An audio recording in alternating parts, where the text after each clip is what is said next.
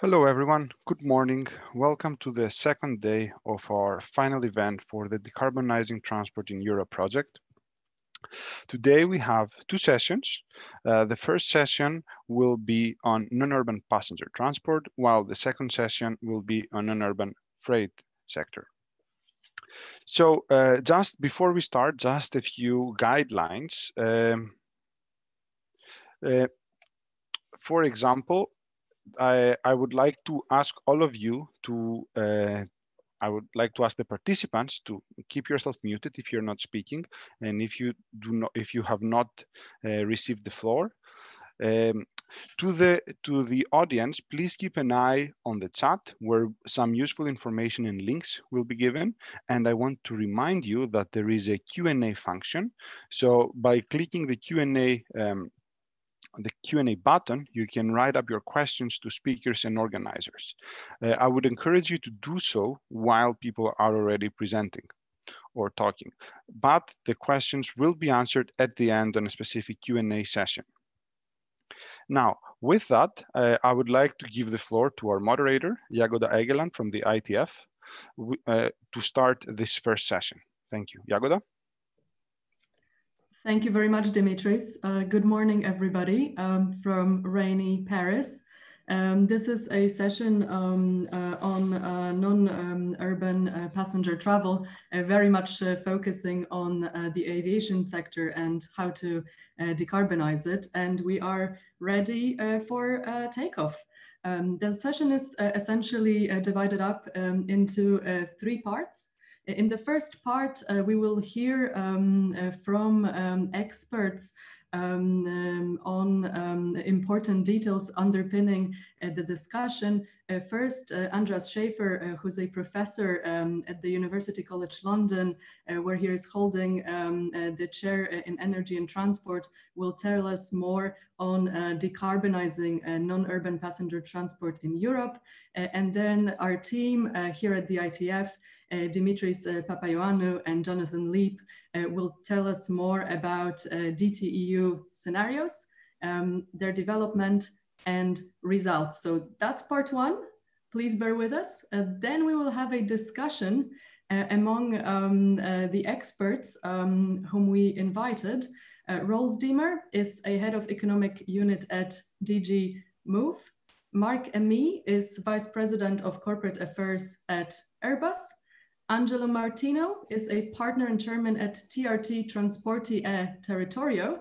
And finally, last but not least, I was going alphabetical, Monique van Voortel is a national expert at Shift to Rail. So we will have a panel discussion. We are very excited about having that. And then finally, we will have a Q&A with yourselves, so the participants to this workshop. So while we are going through our discussions and presentations, please think about the questions that you would like to ask us, and we will do our best to ask these questions and get answers that you would like to hear. So without further ado, Andreas, the floor is yours to deliver your presentation. Thank you, Jagoda, and good morning, everybody. Let me see whether I can get this presentation up and running. Okay, that should do the trick. Let's minimize that. Okay. Thank you very much, Jagoda. It's always a pleasure being with you and your colleagues, even on a virtual basis.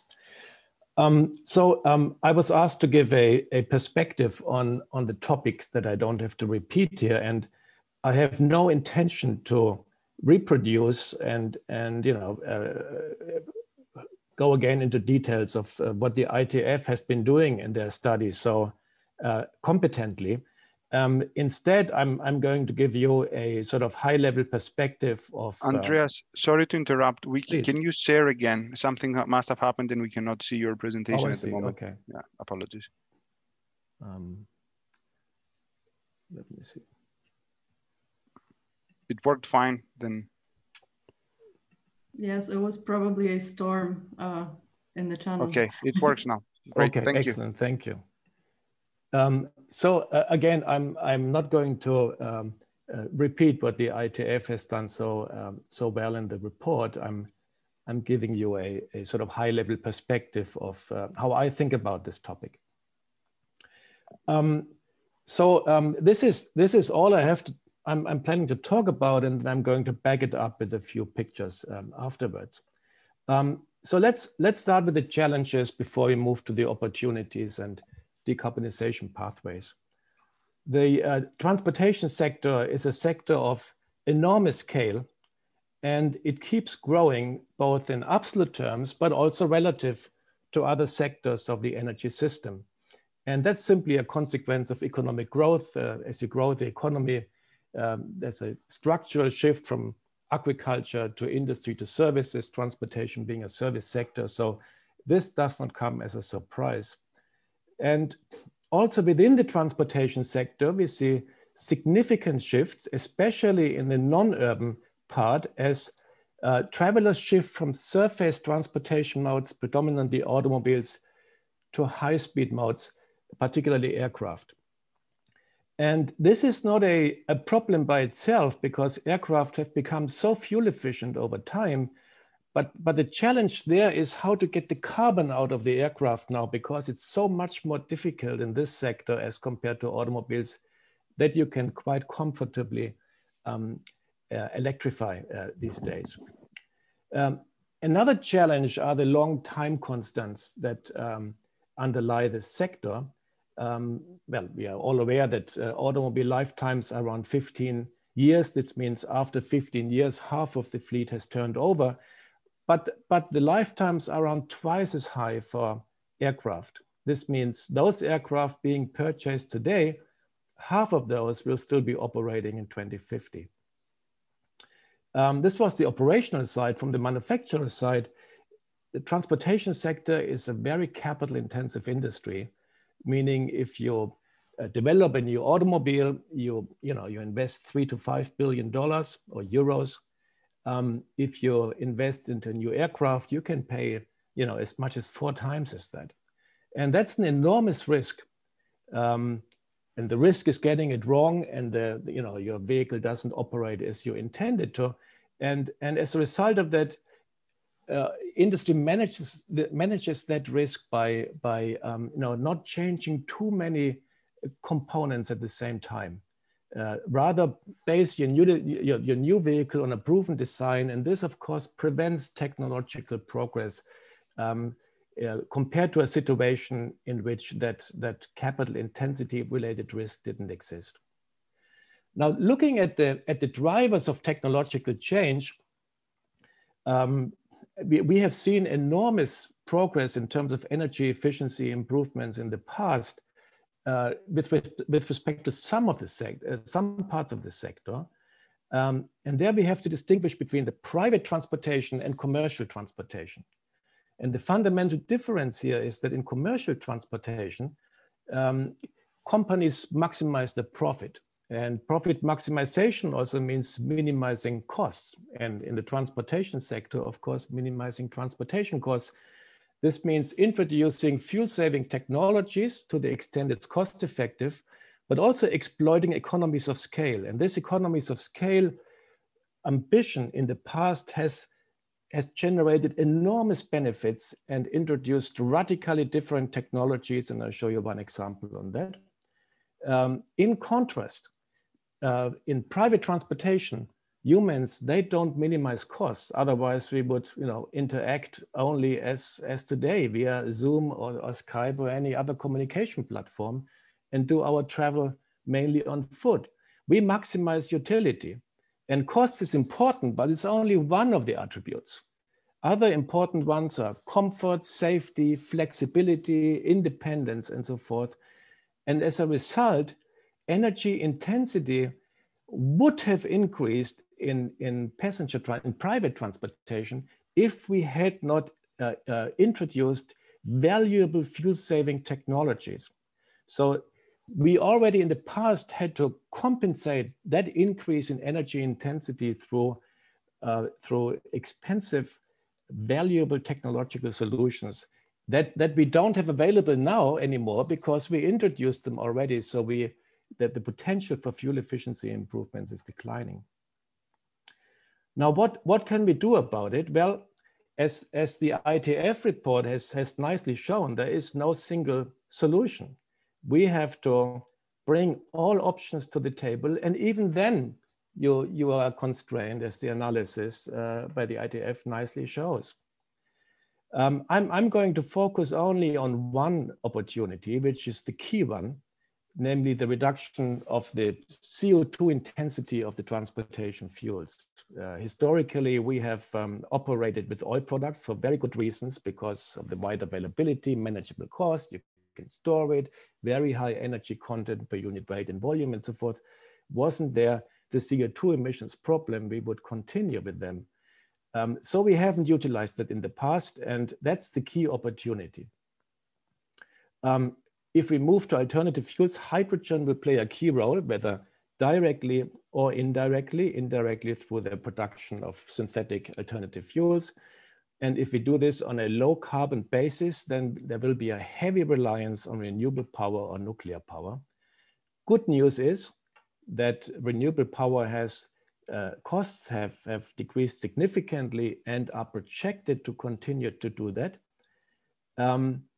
Now the new situation then, once the transportation sector becomes increasingly dependent on electricity, either directly or indirectly, is that we need to step back and have a multi-sector whole energy system perspective, because there are a number of interactions and trade-offs. What should we do with biofuels? Is the biomass better suited to transform it into liquid fuels, or should it be used for power generation, ideally in a BECCS situation, which means biomass, energy, carbon capture and storage. So we grow the biomass, it extracts the CO2 from the atmosphere, we burn it in a power plant to generate electricity, but at the same time we capture the CO2 emissions and dispose them. So on a net basis, we would reduce the CO2 intensity or the CO2 concentration in the atmosphere. An increasing amount of end-use sectors is going to draw on renewable power, partly for the reasons I just mentioned. Also, there's the opportunity for load leveling the power curve, electricity curve, through using vehicles now as a way to balance the demand in the residential and industry sector, for example. So there will be much more interference compared to the traditional setting in which the gasoline fraction of a refinery goes to passenger cars, the diesel to trucks and buses, to some extent also to cars, of course, more recently, and the fuel oil goes to ships and the like, and households or industry. So that's the key messages I wanted to convey, and now a couple of pictures for your entertainment.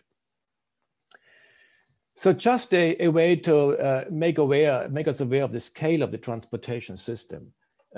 Each of these icons is a nuclear reactor, and if you counted them, then you would end up at around 131. I mean, that's the number of nuclear reactors that exist in Europe, or existed in 2018, which is the EU 28 plus the EEA countries plus Switzerland. And now the question is, how many additional nuclear reactors would you need in order to produce hydrogen that would then displace the oil products used in the transportation sector only in road transportation on an energy equivalent basis. And we've got very regular assumptions with respect to how much electricity you need, 50 kilowatt hours per kilogram of hydrogen. So the answer is, in Europe, you would need 741 nuclear reactors. That's the scale of our transportation system. And as you see, it's measured at 15 bars. So we don't even take into account the compression to a storage pressure, of around 350 bars or so. Then you can add another 5 to 10%. So around 800 nuclear reactors. That's the energy equivalent amount of hydrogen that we need to produce. Then, we talked about the long time constants. This is a rather simplistic picture. I had no time to enter the raw data from my class lecture here. You see that transportation is actually not doing that badly. Automobiles are the blue in the left and aircraft are the next. It could be much worse if you look at the housing stock or industrial plants. But again, half of those aircraft being introduced today, they will still be operating in 2050, which is of course a constraint, especially if we need to shift to hydrogen as an energy carrier. Now, with respect to technological change, and I mentioned that economies of scale was a key driver in the past. Economies of scale meaning that you increase the output and the unit costs decline. And this is what you see here in terms of freight transportation system. That's a chart that was compiled by a former PhD student of mine. And what you see on the Y scale is the operating cost, so the unit cost, how many dollars per revenue ton kilometers. And on the x-axis, you've got the revenue ton kilometers divided by vehicle kilometers traveled, which is the number of revenue tons carried per vehicle. And the larger the transportation system, the lower the unit cost. So that's a perfect example of economies of scale. Now, what has happened over time, if we look at the lower right and with respect to the ships, they have become bigger and bigger in order to exploit economies of scale. And that's a depiction of the largest ship around. Now, ships were not the only sector in which economies of scale have materialized. A nice example are also railroads. And there we have perhaps seen the most radical technological change at the fastest pace ever observed. This is an example of the US railroad system. We start in the first half of the 19th century when they were first introduced. The Y scale shows the fuel shares, and we see that wood accounted for virtually all of the railroad transportation fuel. And the reason was there was a need for agricultural land and lots of forests, so the forests were cleared and wood was very cheap. Then after the Civil War, there was a transition to coal because the low-cost wood was running out. But then at around 1900, we observed that fuel oil has gradually entered the market for two main reasons, mainly because of coal miner strikes, which were big disruptions, and even steam locomotive companies that owned their own coal mine have shifted partly to fuel oil as a precautionary measure, and also because of the spark problem that sparks were flying out of the chimney and were setting alight lots of infrastructure along the railroad lines that resulted in costly lawsuits. Now then something important happened at around 1950. Within only 10 years, there was a complete switch from steam locomotives to diesel electric locomotives. And the key reason was economies of scale, because you could not make the railroads, the steam locomotives particularly, larger. They have already become extremely large, but any further increase would have jeopardized the structural integrity of bridges. The clearance in tunnels was not large enough anymore, so you had to find a different solution. And diesel locomotives were the obvious answer. Also, they were significantly more capital intensive than steam locomotives. But in this case, you could switch several of them in series and only have one crew. You could also do this with steam locomotives, but each steam locomotive would still have to have its driver and fireman. So there was a limit. Now, this was a real revolution because those companies who have never ever designed a steam locomotives, they went out and dominated the market, namely General Electric and electric motor division of General Motors. And those companies that spent lots of time before on designing steam locomotives, they all went out of business. So that might be also a thing to remember for transitions that may occur in the transportation sector today. And remember Elon Musk, how he has disrupted the system and how the incumbents are lagging behind in terms of producing or working on their response. So this was the commercial transportation sector. With respect to private transportation, I mentioned before that energy intensity has actually, or would have gone in the other direction, I mean increase, because cost is only one element and there are many other factors consumers care about, like comfort, safety, and so forth. This is perhaps an extreme example, but we see the first generation Mini and one of the last ones. These are completely different automobiles. And if we look at the right chart that plots fuel consumption over the vehicle weight, then the current model is this rectangular area, and it depends on the specs on the vehicle that you're looking at. But if we compare it to the 1964 model using today's data, then we see that it would only consume half as much. Now, guess what? The fuel consumption of these two models is roughly identical, and this demonstrates, the engineering marvel that has been generated. But at the same time, if the weight hadn't changed, the dimension hadn't changed, we could have used the technology to go to a significantly lower levels of fuel consumption.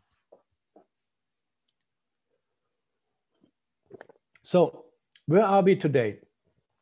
This is a picture with respect to freight transportation. I know that's a passenger transportation session, but I think it's a good reference point to where we are in passenger transportation.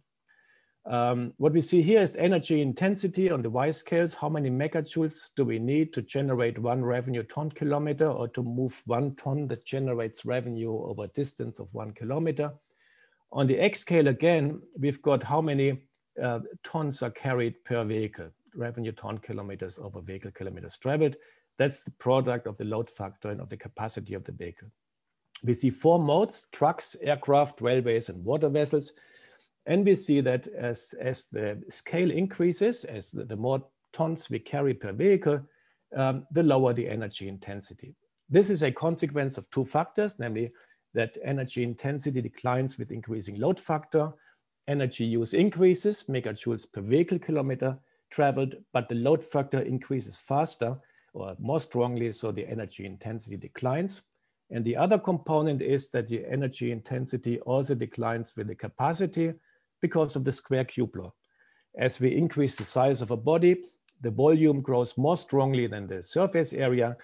If we look at an engine, for example, the engine output, the power is related to the volume, the losses are related to the surface area, which is friction and heat transfer, which means that as we grow the engine, the power output increases more strongly than the losses, which means the vehicle is getting more efficient. So bigger is better, everything else constant. And a similar thought applies to the carrying capacity of the vehicle. Aircraft at a given scale is the most energy intensive mode in freight. That's not a surprise. It operates at 10 times the speed. And we also see that it makes a huge difference with respect to trucks, how large they are in terms of energy intensity. And as you move along the line, you will not be able from a certain point on to compensate the increase in energy intensity through technological measures anymore. Interestingly, perhaps, these behavioral socioeconomic forces that drive our system towards higher energy intensity in private transport, may also apply to truck transportation. If you think about increasing home deliveries, just-in-time inventory management and so forth, which drives our freight transportation system towards smaller vehicles, should at one point also increase the average, reduce the size of the average truck fleet, and as a result, increase the energy intensity. Okay, let's move to passenger transport. And what we observe here, it's completely different ball game here. Air transportation is now able to exploit the economies of scale, if you wish, with respect to energy intensity, and are operating very much within the same range of energy intensities as automobiles and buses in general. Intercity buses, as we know from many other studies, they are typically the lowest energy intensive modes. But we have to be very careful when we compare here the energy intensities, because the service quality is so different. With aircraft, you operate again at 10 times the vehicle speed. This alone makes a complete difference. With automobiles, of course, you've got much more privacy and comfort. Perhaps also interesting is that aircraft are aligned with railroads, as you see, in terms of energy intensity. Railroads are these black stars here on the right. I'm not sure whether you can see this when I move my cursor, but these are railroads, and aircraft are perfectly aligned with them, despite the much higher speed. But so again, the shift towards air transportation is not the issue. The associated problem is then how to get the carbon out of air transportation, which is more difficult to do. So what can we do about it? There are many options. Everybody who has not looked at the ITF study, I encourage to do so, because they look very carefully at each of these determinants of CO2 emissions. In the remaining few minutes, I will look at the fuel composition, which determines the CO2 emissions that are released as we oxidize the fuel. Here we distinguish between carbon neutral fuels and zero carbon fuels. And carbon neutral fuels are those fuels that, that undergo a life cycle with respect to the CO2 emissions that are then either absorbed by biomass plantations, and the biomass is then converted to a liquid fuel again, and the cycle is closed. Or in terms of direct air capture, the CO2 is captured from the atmosphere and then, in addition to hydrogen, transformed into a liquid fuel.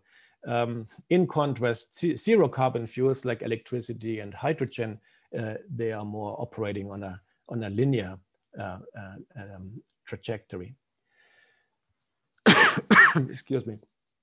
So what can we do? Well, for battery electric technology is of course suitable for automobiles and for urban buses and trucks.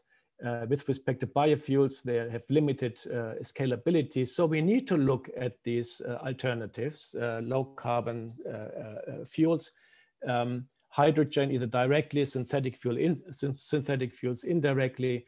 There are good reasons for either of them. Both of them are highly complementary in terms of their advantages. I don't go through this in detail.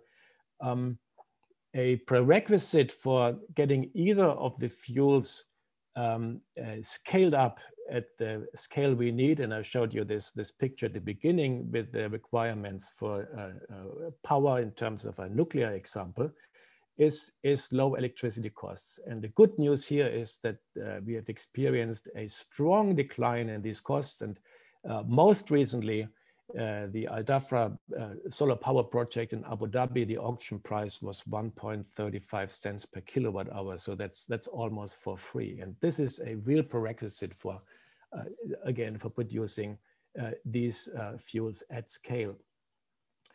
And again, the last point I wanted to make again is the energy sector now is becoming increasingly interdependent. We cannot afford to look only at the transportation sector anymore. Again, it's the dependence on renewable electricity, the load leveling opportunity provided by electric vehicles. The average household energy consumption is 10 kilowatt hours per day in the EU, roughly. The average size of an electric car battery is, 35, 40 to 100 kilowatt hours per day. So you see that's an enormous opportunity for these vehicles to provide some grid storage. And of course, again, the biofuel versus burning the biomass in power plants and sequestering the CO2 emissions.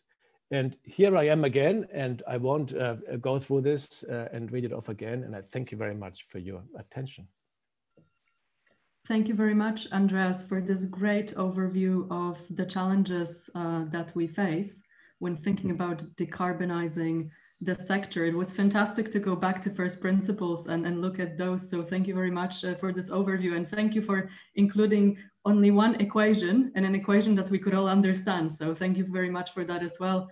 And now from challenges and a recap of where we should be looking, we will go into DTEU scenarios. I just wanted to tell all of the participants that we will take questions about this presentation after Dimitris and Jonathan deliver theirs. So we will take all the questions together, but please feel free to already send those to us. We will pick up on them, I can promise you that. And without further ado, Dimitris, Jonathan, the floor is yours to deliver a presentation on DTEU scenarios.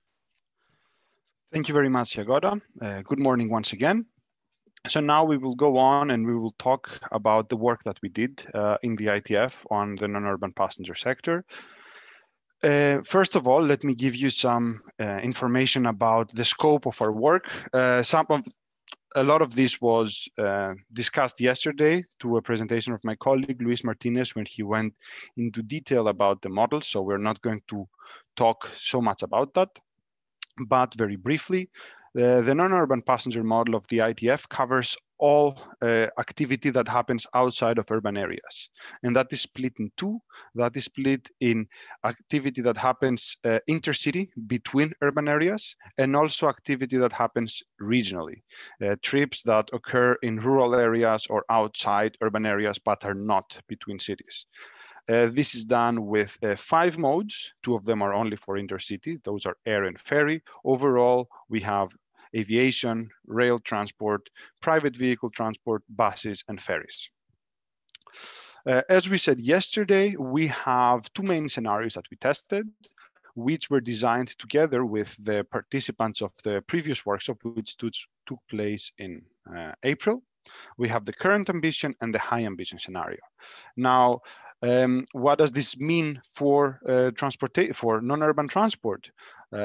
Current ambition can be outlined as the policies that government stakeholders have already agreed upon or are very committed in pursuing in the future. High ambition, on the other hand, is about scaling up those ambitions, scaling up those policies, and putting in place policies, measures, developing infrastructures that have a strong, that aim very strongly to decarbonize transport. Now, overall, we have, over all the models of ITF, we have 53 measures and trends. Obviously, not all of them apply for non-urban passenger transport. Here is a brief overview of the measures that we have in the non-urban passenger sector. I'm not going to go all of them. You can see they are grouped in some categories. Next, I'm going to give you some examples of these measures and how they differ between the current and the high ambition scenarios. Now, let's start with all-electric aircraft. So all-electric aircraft discusses about a potentially revolutionary development for the aviation sector that would ensure zero tailpipe emission aviation. Of course, this is something that currently we cannot talk about commercial use, but in the time frame of this study, they could become viable. So in the current ambition, we can see that electric aircraft achieve a 1,000-kilometer flying range in 2050, and their cost of operating is about 50% more than a conventional aircraft, whereas in the high ambition, these figures are slightly elevated, slightly more ambitious, 1,500 kilometers and 1.2 the operating cost. Another thing that we have is a trend that falls under the trends category. It's a reduced propensity to fly. This is particularly evident in Europe. We already see some people who are declaring they like to reduce their flying. This is a trend that we have to take into account. Generally, this is related with environmental concerns. So there is also a connection that as the air sector becomes more low on carbon, this will apply for fewer and fewer people, for fewer flights. So this percent of flights only applies to flights with carbon, with a carbon footprint. So as you can see, there is a difference between the current ambition and the high ambition. I just want to point out that this model is a global model. So therefore, it's not modeling only movements in Europe or within Europe, but also around the world. So that means that we also have different values for these policy measures in different areas, different regions around the world, values which came through a survey that the ITF conducted with stakeholders from across the globe. Now, another policy measure, it's a very popular one, has been discussed over and over these past this few days, but also these days in general, is carbon pricing, which would put a cost in the produced carbon that comes from fuel burn. This would apply for all modes, of course, and it would be as an incentive for both individual and companies to reduce their carbon footprint and accelerate the adoption of low carbon technologies. Now, on the current ambition, the cost that we are assuming for Europe is 250 USD per ton of emitted CO2. And whereas in the high ambition, this cost would be 500 USD. Now, moving on, another measure that we have, it's a regulatory instrument, it's fuel mandates for aviation, which require airlines to use a certain percentage, a minimum percentage of sustainable aviation fuel, regardless of their type. This is a measure that would accelerate the adoption of this fuel even before they become cost competitive. So based on the responses that the attendees of the previous workshop had given, we see at the current ambition scenario, 10% of the fuel in 2050 would be mandated to be sustainable, whereas in the high ambition, this would switch to 25%. Now, of course, we are not only talking about aviation, we also have other modes. Of course, because of the nature of the sector, there is a lot of weight going in aviation, but nonetheless, rail is a key solution in order to reduce emissions in the non-urban transport. So investments in infrastructure and operation would drastically improve the competitiveness of rail and make it as an attractive alternative for users in the distances where it makes sense. Now, this is a policy measure that bundles a bunch of different policies, but due to the nature of the model, we can model the result of these policies. So in the current ambition, these policies result in a frequency increase by 2040, whereas in the high ambition, there is a combination of a frequency increase and a speed increase for conventional rail. The speed increase does not apply for high-speed rail services. There is also another policy measure which falls under the mobility as a service category, regulatory still. It's about multimodality, having the ability for people to travel using different modes. So, and of course, we already travel, if you take it strictly from the point of view of a trip starting from door to door, we already use multiple modes, but this talks about the ability, for example, of someone to take a bus to go to a different city, then take a plane, and then finally take a train to reach their final destinations. So through different policies and regulation, this can be encouraged, allowing people to, making it easier to travel through different modes. And this can be done through central intermodal transfer stations, or allowing people to book a trip containing different modes at the same time. So the result again is modeled. In the current ambition, transferring between modes has a 2 times penalty, time consuming penalty. It's reflected as time spent compared when traveling with the same mode, whereas in the high ambition, it actually is less consuming as transferring the same mode to stimulate the seamlessness of switching modes. Now, as I said, these are only some of the measures that we have. And now we're going to go into the results and the analysis that was done. And for that, I will pass the floor to my colleague, Jonathan Leap. Jonathan. All right, thanks a lot, Dimitris, not only for setting the stage for me here, but also for your work developing the model. I got to swoop in here for the fun part of analyzing the results. So let's take a look at what the model actually tells us about the efficacy of these measures that Dimitris described for us.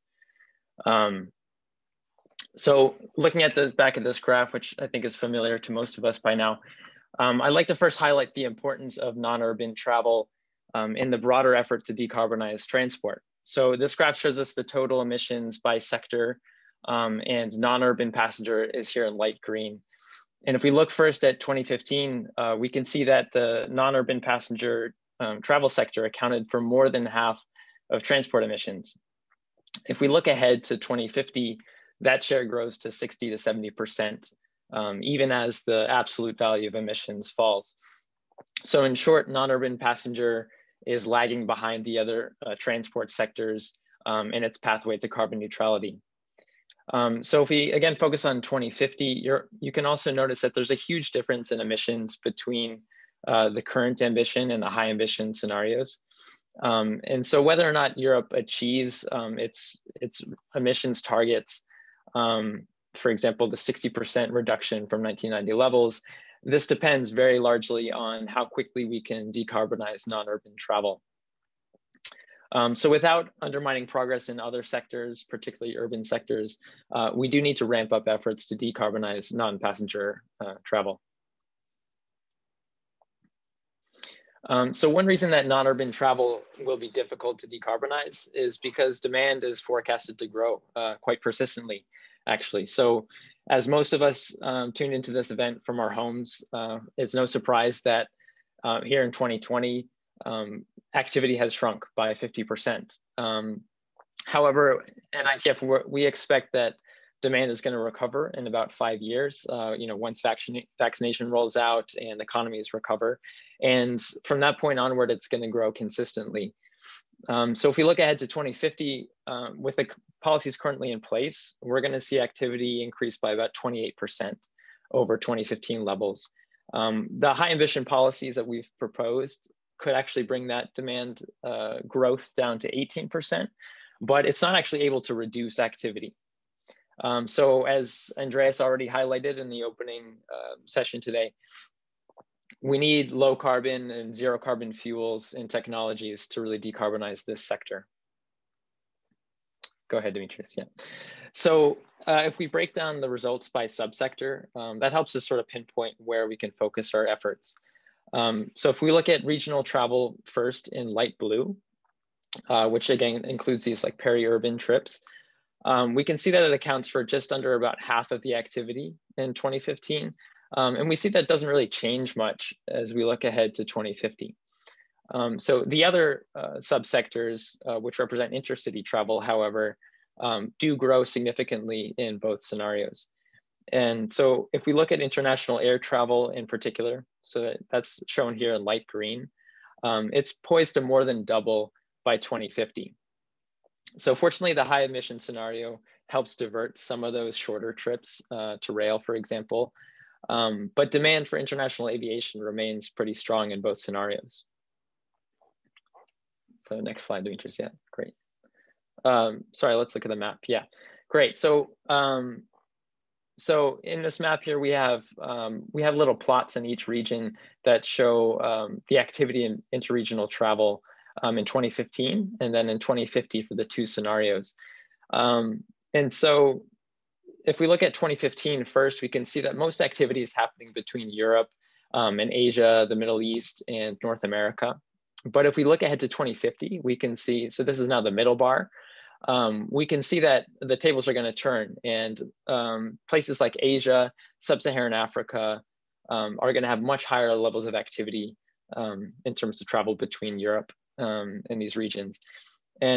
But if we look ahead to the third bar, which is a high ambition scenario, we can see that it's able to reduce activity a bit across the board, but we're still going to see a pretty large uptick in interregional travel. So let's move on to, okay, so let's look at emissions here. So we remember that activity in both scenarios was still growing, but fortunately our models suggest that we are able to actually decarbonize non-urban passenger while still accommodating this increase in demand. So while the high ambition policies, they only reduced 2050 activity by 8% below the current ambition projections, they actually cut forecasted emissions by 67%. So that's this gap here between the blue and the green lines here at 2050. And you'll notice if you zoom in on the green line a little bit, that emissions fall most rapidly between 2025 and 2040, which we think is a really critical period for rolling out some of these nation sort of low carbon technologies that are still under development right now.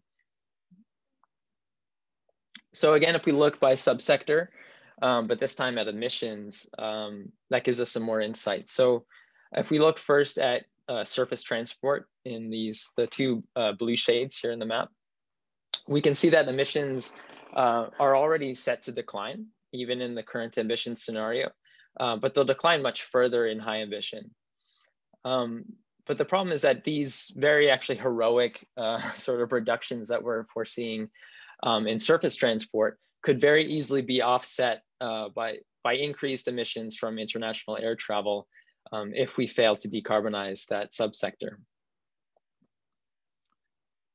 So go ahead, Demetrius. Yeah, great. So slicing the data a pretty similar way, in this case by trip distance, that allows us to pinpoint even more precisely where the potential problem is.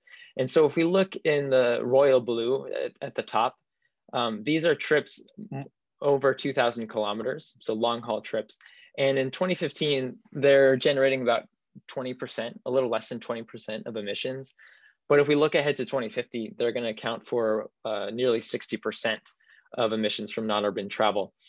And so I look forward to hearing from Marc-Ami about Airbus's plans to develop zero carbon aircraft for these types of trips. We know that's quite a challenge. Next. So moving on to equity, as Andreas explains, using the example of the switch of trains in the United States from coal to diesel, any type of change in the transport sector is inevitably going to create some winners and some losers.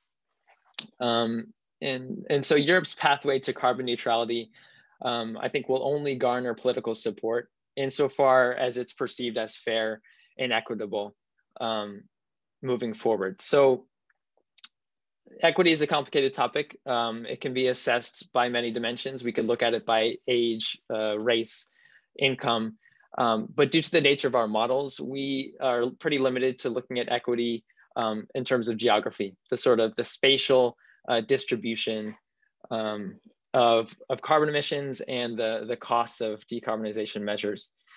So first we calculate a Gini coefficient for carbon emissions.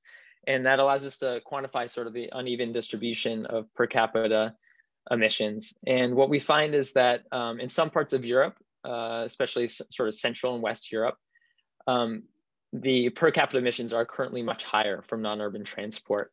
But what we find is that this disparity will actually diminish over time, and the decarbonization measures will accelerate that sort of evening out of per capita emissions. The second thing we looked at was actually the costs of these decarbonization measures. And so what we did was we calculated the consumer surplus, the difference in consumer surplus between the high ambition and current ambition scenarios. And what we find is that the more stringent sort of economic and regulatory measures, they take the social cost of climate change and they translate into a direct cost for the users who are emitting this carbon. And as a result, the direct costs go up for some people. And pretty much across Europe, there is a loss of consumer surplus in the high emission scenario around 2030. But what's interesting is we see that loss in consumer surplus dissipate by 2050 as these low carbon technologies penetrate the market and provide low cost and low carbon travel. So next, Demetrius. So just to give you guys a sense of what how these per capita emissions are distributed in Europe. So we have this map here. Again, these bar plots show 2015 and then the two scenarios in 2050. And what we see is that per capita emissions are much higher in sort of the wealthier parts of Europe, again, Central, Northwest, West, in 2015. But we're actually going to see, again, within Europe, a sort of turning of tables with much higher emissions in 2050 in Eastern Europe, partly due to population growth, also due to increased economic development. If we move on to the third bar, we can see that there are emissions cuts across the board. And really what these high ambition policies does is it evens out the per capita emissions across the whole continent, sort of helping everybody sort of comply with a kind of consistent carbon budget.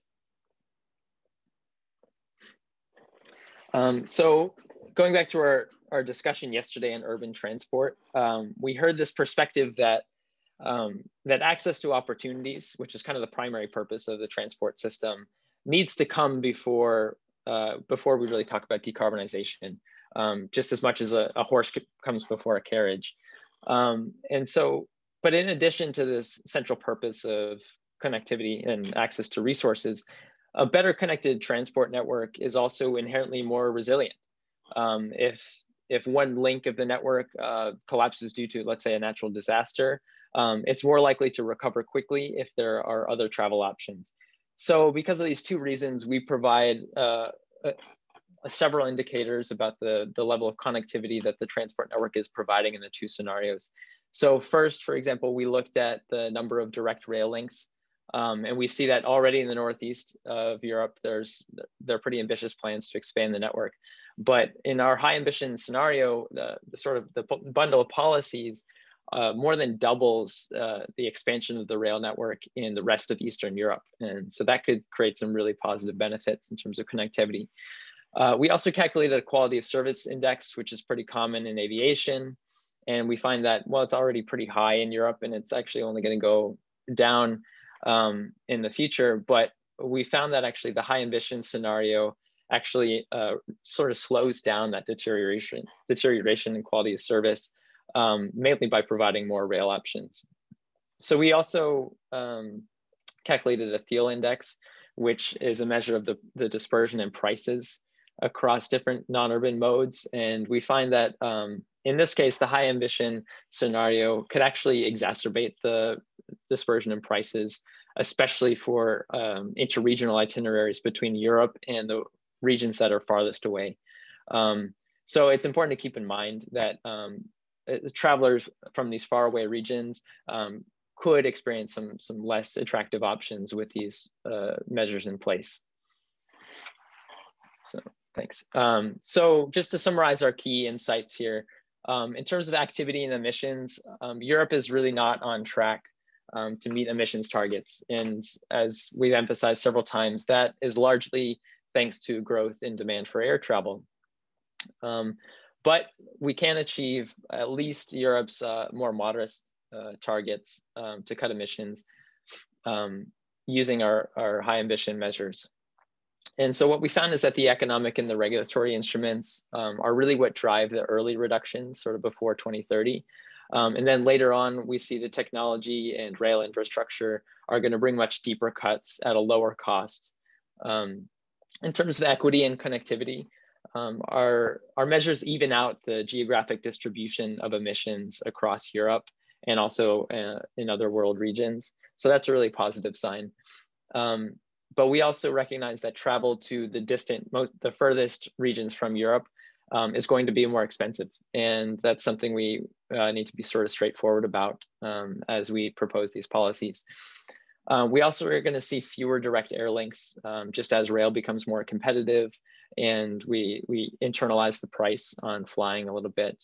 But rail will expand throughout Eastern Europe. And finally, we're going to see an increase in multimodal trips that don't involve private cars. So, I mean, it might be more common for someone to take a shared ride to a high-speed rail and then maybe rent a shared electric bike for the last mile.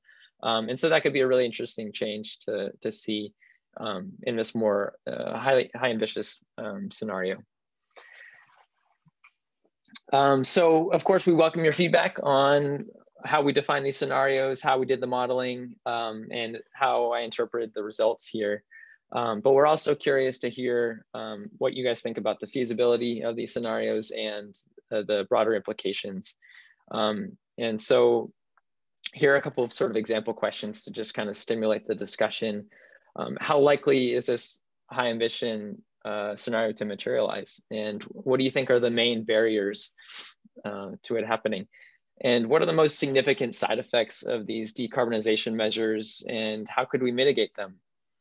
For example, how can we ensure that the whole supply chain for sustainable aviation fuels is sustainable? And do you think the current trajectory of this sector will reduce or actually exacerbate equity concerns? Which measures do you think can be implemented just on a local scale? And which ones do you think require international cooperation, maybe throughout the EU or even at a broader scale?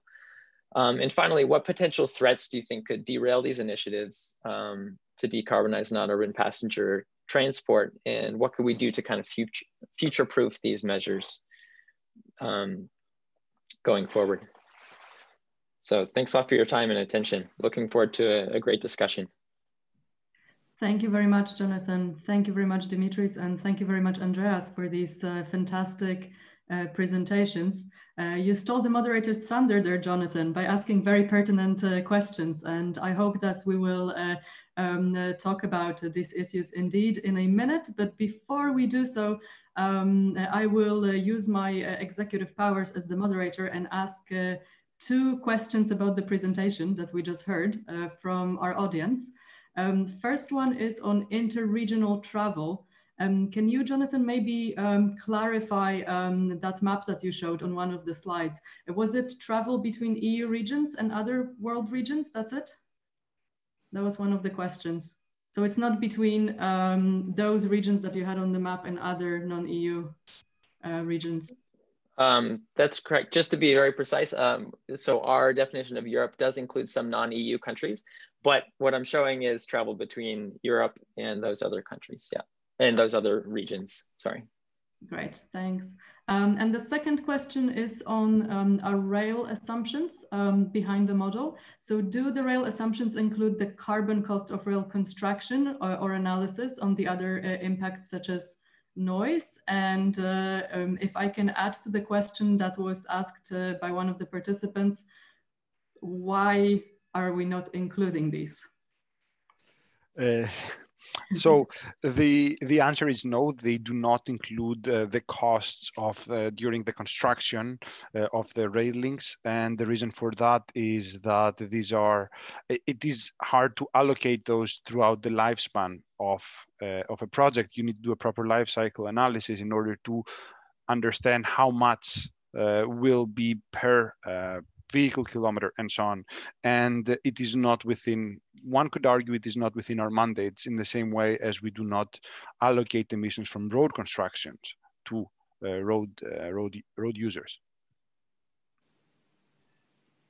All right, thank you very much. And thank you again for your fantastic presentations. We will now move to part 2 of the session this morning. The panel discussion. So again, welcome Rolf, Mark, Angelo, and Monique. Thank you for joining us today for the panel discussion.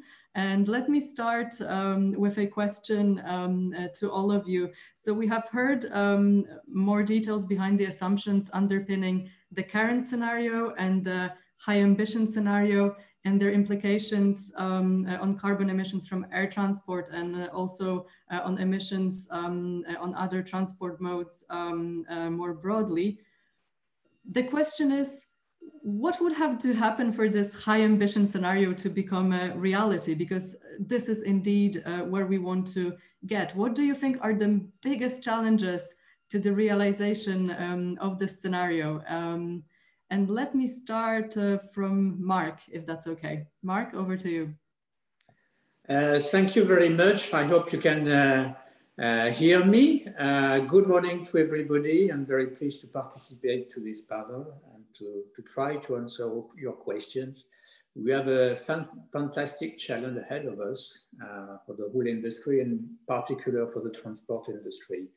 Let me first say that aviation is totally committed to the objective of fighting against climate change and reduce emissions and CO2 emissions of aviation. You know that since 2008, we have taken globally, so worldwide, a commitment with the airlines, the manufacturers, the airports, and air navigation services to halve the emission globally of aviation in 2050.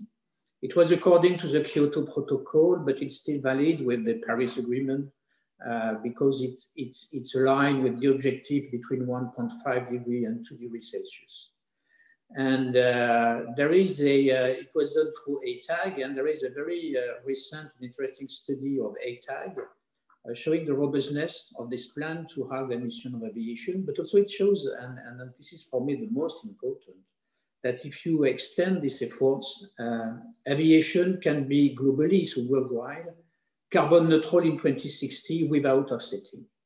And I think it's a fantastic, of course, challenge, but also information today that we can achieve this, and as Airbus, we are totally convinced that this is feasible. There is another ongoing study, Destination 2050, to show the feasibility of a zero carbon neutral aviation by 2050 in the framework in Europe of the Green Deal. I think Andreas and Jonathan and Dimitris have shown that to achieve this goal, we need a lot of actions together, states and industry, and a mix of solutions. The first one is a change in technologies. And of course, for this, we need a huge effort in R&D to switch to new technologies.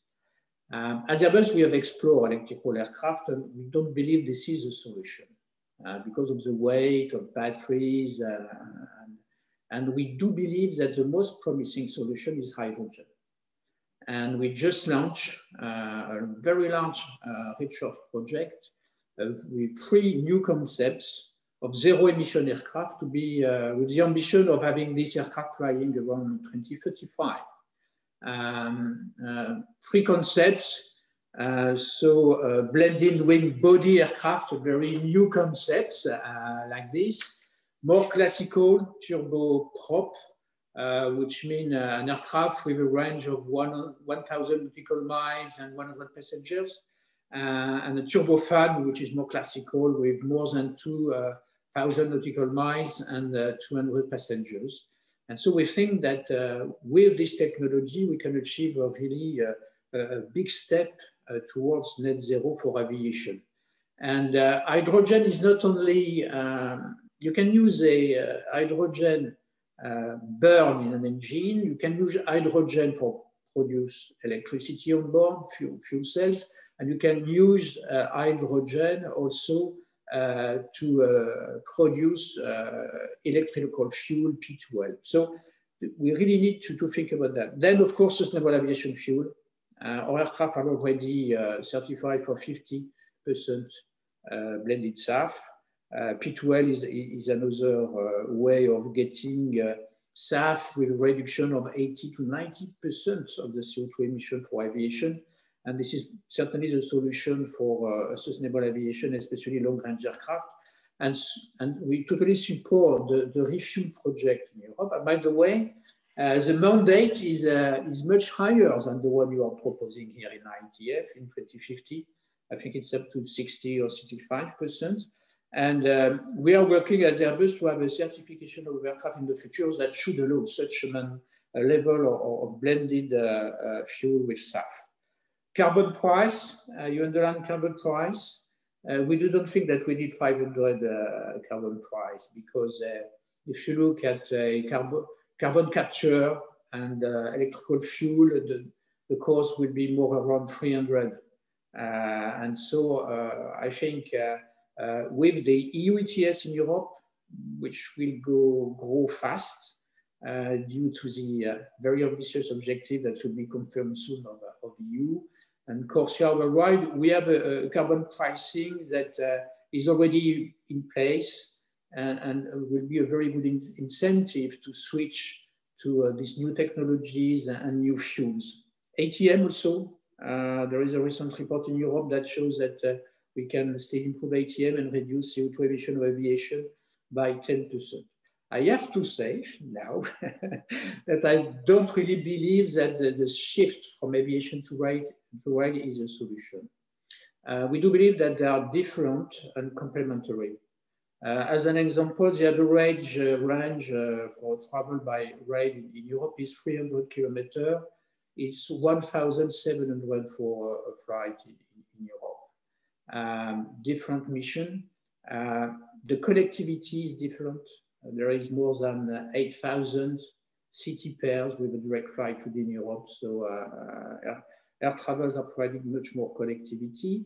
And if you look at the future, to build a new fast speed rail infrastructure, beside the cost and CO2 emission of building an infrastructure, it takes 15 to 16 years. And so you are in 2035, and we are planning carbon neutral aircraft at this horizon. So when you look to the future, you can see that a green aircraft, a zero emission aircraft, which will have no impact on the land occupation, biodiversity, and so on, and that will be with no emission, can be a very good solution. And so the global impact of demand for us won't be that high as the one presented here. We think the appetite to fly is still very high because it's fast, it's safe. And if we are able to achieve our objective, which is really to reduce the emission of aircraft, to use sustainable aviation fuel, we think that the public, the people will still like to travel by air. So we are reasonably optimistic about the high ambition objective. We support a high ambition objective. It's a big challenge on technology, development of sustainable aviation, but we think this is achievable. Thank you. Thank you, Mark. Very interesting projects indeed happening at Airbus. And I would like to go back to this in a minute to talk to you about what kind of challenges there are in terms of rolling out these initiatives and how governments could help us get there. But let's stop here for a moment. I think you provided a perfect segue by giving us your thoughts on Shift to Rail.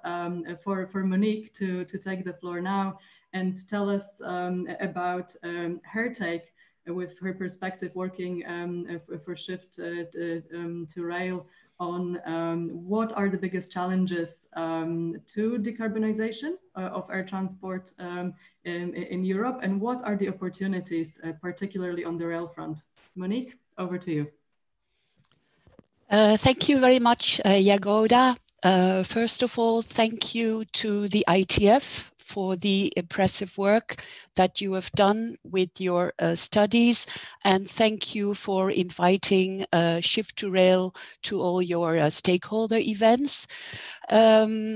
As a short introduction, Shift to Rail is a European public-private partnership implementing the major European research and innovation program in the railway sector. Among our private members, we have the EU rail manufacturing industry, we have infrastructure managers, railway undertakings, research centers, universities, SMEs. We started from 2015, and I think we are well on track. If I look at the description in your report on the rail requirements for the current ambition and the high ambition scenario, I think you set ambitious targets, which is good. Within Shift to Rail, we have various innovation programs that could help to realize the targets you set for the rail service improvements, for the speed increase in conventional rail, and also for the improvement of frequencies. As an example, I could mention our work in the introduction of digitalization and automation in the rail traffic management field. For example, automated train operations and ERTMS introduction to create more capacity on the line, which will help to increase service availability and which will help to increase speed. We also have work ongoing on optimized design of the infrastructure, switches and crosses, bridges, tunnels, improved inspection and repair methods. It will all lead to better track infrastructure performance, to less degradation, lower costs, and this will also help to improve capacity. Rail is a green mode of transport, but we can even make it more greener. We have a innovation program on rolling stock, and we invest, for example, in lightweight materials, lightweight doors, for example, that will help to reduce weight, to save energy, and to increase the service extension of the infrastructure. And we also develop alternatives for diesel traction. So we have research ongoing on battery and hydrogen powered rolling stock on non-electrified railway lines. I have to say that we are a research and innovation program. So at the moment, what I mentioned is applied research, and what we need in a future program is large-scale demonstration activities in a real operational environment to speed up the way towards market deployment.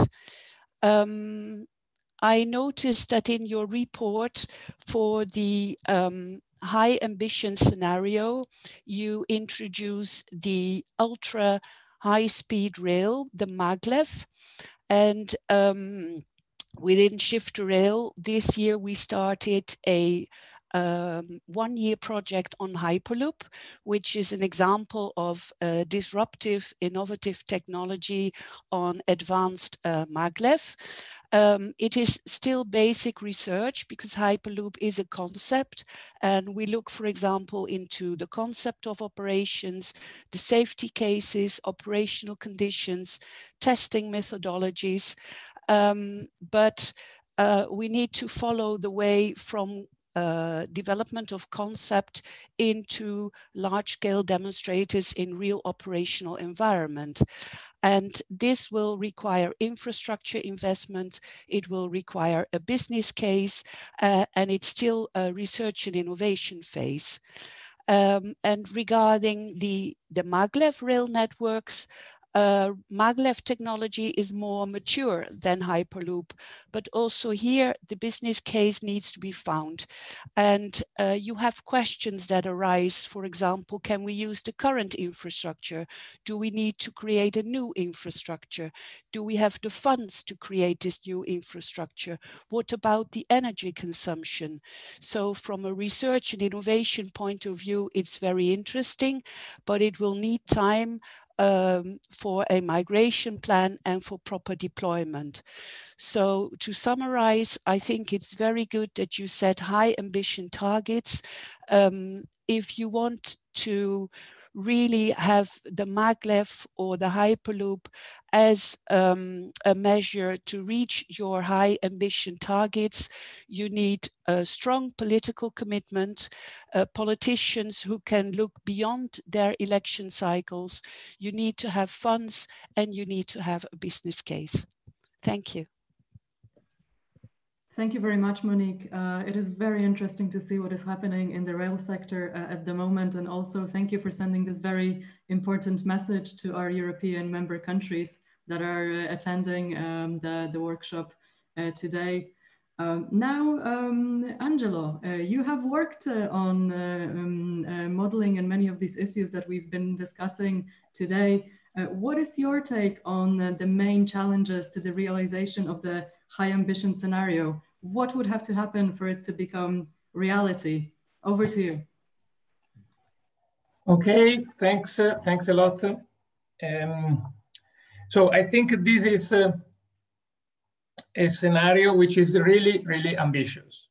And, but unfortunately is also not enough because we see that we cannot manage to reach the target, the target of reduction of CO2 emissions. And so this is something that calls us to think that technology is not enough, and probably we'll have to, there will be the need to change also our behavior for part of the trips. And you have already included this assumption on, for example, reduction of long distance trips in the future years. And but going to what will have to happen to have this this scenario. I think there are very challenging policies mentioned there. For example, the shift to rail transport. This is something that has been pursued since many years by the European Commission. This was planned already with the ambitious target also in the 2011 white paper, but the progress so far has not been enough. And because moving, say, trips to rail is not easy. You need to look at the spatial patterns. It's something that works between intercities, but at the regional level is more difficult, also due to the dispersion, to the urban sprawl. And it's also expensive. This is something that we need to take into consideration. And all these investments for high-speed, hyperloop, maglev are extremely expensive. Another difficulty that I see in this policy is in this package of policies in the high ambition scenario is for carbon pricing. Again, this is something that has been in the agenda for a long time, and also here there has been a lot of difficulties in the implementation. So all of this requires a lot of say commitment from and a strong political guide. The new commission started with the Green Deal, so with the high ambition. Now there is the new strategy for transport. I don't want to steal the role for Rolf, that will talk much better on these topics. So there is the commitment for in this direction from the Commission, but this is it's a tough task. But the last point that I would like to say is also that these policies have a high impact on the various actors, on the economy, on the travelers, and therefore I think this is a good opportunity for the use of modeling tools. So I liked a lot the work that was done by the colleagues in ITF.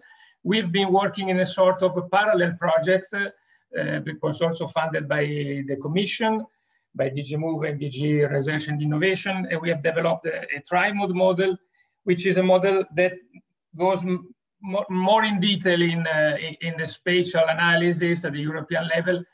And I think it's important to use these tools to have a better understanding of the winner and the losers, because the impacts are so large and the changes required are so large that we need to see what are the difference in the different parts of Europe, for the different type of travelers, for the different type of economies that we have, for urban areas and rural areas.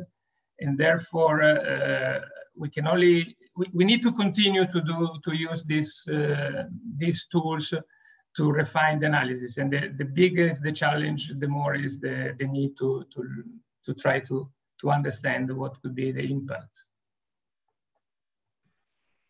Thank you very much, Angelo. Indeed, we need a lot of political will and technology, perhaps enough. And that's, again, a perfect segue for Rolf to take the floor and tell us more about the work that they have been doing on this very topic inside DG Move and on the EU approach to solving this challenge. Rolf, over to you. Yes, good morning, everyone. First of all, I would like to congratulate, of course, the ITF for this work and for the conclusion of the project. As we heard yesterday from our research and innovation colleagues, financed indeed by us.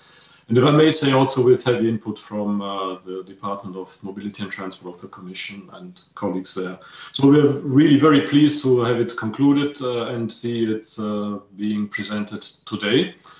The conclusion of the project and the event today couldn't have been more timely, of course. I mean, reference was already made yesterday by colleagues and today again to the Commission strategy for smart, sustainable and resilient mobility up until 2050. And indeed, I think this strategy includes a number of replies to the issues that have have been raised at EU level.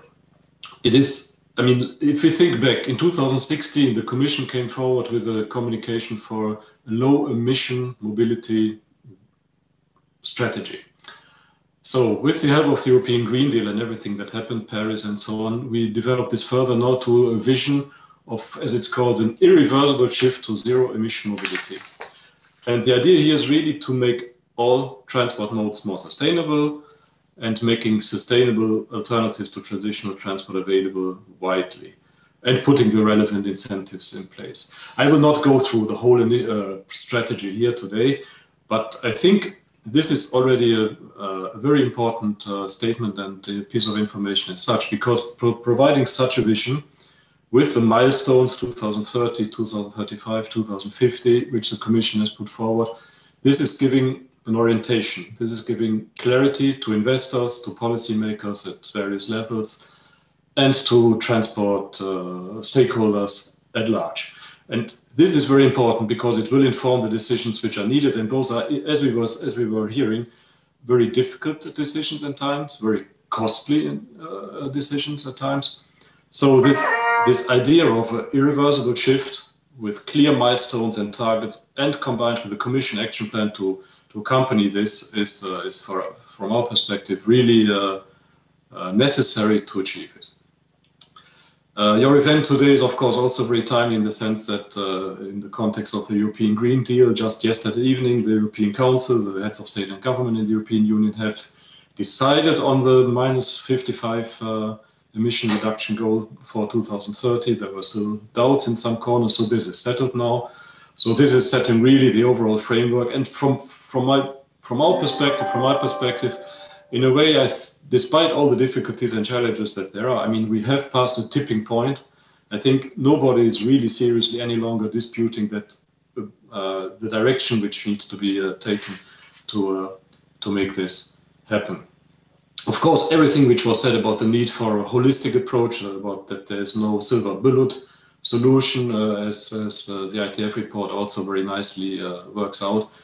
Very true. This is also why we have come up with an action plan which is detailing horizontal measures, but also very detailed action plans per mode, which including, I should say, not shying away from touching the difficult issues. Of course, carbon pricing is difficult, but I mean, there is a clear commitment of the Commission for full internalization of external cost in transport. Full internalization of external cost in transport. The Commission has subscribed to this in the strategy, and we will come forward with proposals, notably on revising the relevant taxation rules, but also for reforming the emission trading system with a strong transport component next year. Next year will, of course, for us be the year of delivery with a whole set of proposals on sustainable aviation fuels, sustainable fuels in maritime, CO2 emission standards, and the ones I mentioned, and I could go on for quite some time as well. One component I would perhaps also, in terms of what are the challenges, what are the replies to these challenges, like to highlight is the financing. The Commission has come forward with proposals and a whole action plan on sustainable finance in general, and the various financing programs which are now being continued or which have been also yesterday evening in the Next Generation EU, the Resilience and Recovery Fund component, be finally validated by the heads of state and government. So these massive financing programs will include clearly earmarked elements for sustainability and also the digital transition. And the digital transition is highly relevant in transport, as we all know. And transport will clearly need to be a big share of those programs and the implementation. You were also wondering about challenges about your high ambition scenario. I think you mentioned some of these already, notably also the equity point. I mean, our first Executive Vice President, Franz Timmermans, always mentions equity as first. And it's not a coincidence that among the 10 flagships that the Commission has identified in its transport strategy, one is about, what is it called one is about fair and the fair transition and taking into account all these equity concerns. Again, here, I mean, this is a multifaceted issue, that's very clear. When we work out the various instruments which there are, I mean, I would say there are two dimensions. There's always the general European Green Deal dimension, and their financing will play a big role. And I mean, as you know, at a high political level, the Commission has also decided to set up a so-called just transition funds to see to it that the regions that are, but not only regions, but also social groups which are expected to lose out in this transition will receive compensation, and that there will be tools and financing available at general level. I mean, this is of course a more broader issue, but transport is a big component in this. And then at a more concrete issue, when we talk about, for instance, pricing instruments, I will not advance now or anticipate what the Commission will work out in the impact assessments and the precise initiatives to come. But of course, you can think about many things about in the pricing instruments, how to design the incentive which is given to sustainable transport modes, but also in those pricing elements include a social dimension and so on and so forth. So there are policy measures and levers that we can use. Yesterday, in preparing this this conference, I was also once again going through the measures and trends that you have identified, what actually have collectively identified, comparing this a little bit with the measures that are now set out in the Commission strategy. And I think there's a big there's a big matching of areas, obviously, but also of concrete instruments. I mentioned, of course, some of them already. In terms of the concrete modeling assumptions, what we have done for the European Green Deal and now for the strategy was to base ourselves on the so-called climate transition action plan, and the detailed modeling that was. Various scenarios are available. They all lead on the assumptions and on the more general assumption that our assumptions will be implemented. They will all lead to achieving the net zero emission target at 2050. They will all lead to this, which is very important for us. For transport, we will look at 90%, and this is what this smart, sustainable, and resilient mobility strategy commits to. Overall, it will be net zero. Now, with the 2030 objective and the milestones of the strategy, this will be further rendered more stringent in the more foreseeable future. Coming back to the more precise issues, it's true that from our vision, what is in the high ambition strategy, what is put there about technological advances, notably on aviation. In our modeling, we were a bit more prudent, I should say. But then again, for instance, for 2035, we have a milestone in the strategy of large zero-emission aircraft ready for market. So, and this is also at EU level very much supported by appropriate financing programs, not least in the area of research and development, Horizon 2020, and so on and so forth, but also by accompanying regulatory measures. I mean, the sustainable aviation fuels was mentioned, of course, that will come next year, and that will set the appropriate incentives that will also make private investors almost compel them to make the relevant choices. On fuel mandates, we're still in the finalizing phase of those aviation and maritime aviation fuel mandates. You go with the assumptions very high. The same is for carbon pricing. We will see with the reform of the emission trading system where we end up. For the time being, our thinking is indeed that at least in the immediate future, we will not be able to probably go as high as 500 euro as it's in your modeling work supporting the high ambition scenario. But this is not meaning to say that there is a fundamental discrepancy. To the contrary, as I said, we as DG Move, we contributed heavily to this. We are very happy to see this concluded, and we see it as an extremely important contribution to the overall work. Thank you for now. Thank you very much, Rolf, and thank you for giving us this fantastic overview of EU initiatives, and also a very updated one, because you told us about what happened just yesterday. So that's great. All of you stress the importance of the political will in getting to the high ambition scenario. You mentioned to us different initiatives by Airbus in order to deploy technological advancements that will help us decarbonize aviation. I mean, where would we be with decarbonizing air transport sector without technology? It would be really interesting to hear your take on how governments can help the industry get there. Yes, of course, we need a joint action of the industry and the governments to go in this direction. As I said, that for us, the first objective is really to enhance the research to go to a more decarbonized technology. And so, of course, the investment will be first investment coming from the industry.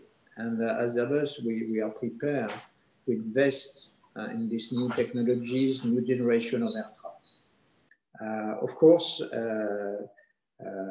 governments can help. We have two major research programs in Europe that can help. The Clean Sky program, that we expect to be extended, which is supported the research in technologies, and the CESAR program, which is investing in improving the ATM. And I said ATM, traffic management, can have an important role in reducing CO2 emissions of aviation by being more efficient. As we are looking for hydrogen as a new source of energy for aircraft, it's interesting also to see that there are initiatives in Europe, in the world, to develop hydrogen. And of course, it will need a huge effort of the industry, but also the states to incentivize and support the development of hydrogen as any other sources of green energy, because we have, Andreas has demonstrated very well, the first issue is to develop green energy. And this is really a responsibility, I think, of the state first to develop the capabilities of greener with less carbon impact energies. So we do hope that this will happen. And then, of course, we have seen that states, governments can also have a role to play in the development of other solutions and sustainable aviation fuels for aviation. We spoke of mandates and so on. Of course, we have to be aware that aviation has suffered very much of the COVID crisis. And so the first objective for the governments today should be to help this sector to recover, to find and to have the capacity of investing in the next steps, which is a greener aviation. So we do count also on the governments at EU level, at state level, at ICAO level, to look at this situation and take into account the situation today coming from the COVID crisis and adapt the solution for the future so that it's something feasible, but also durable that the industry can support. Thank you. Thank you, Mark. And Monique, I wanted to go back to the topic of shift to rail.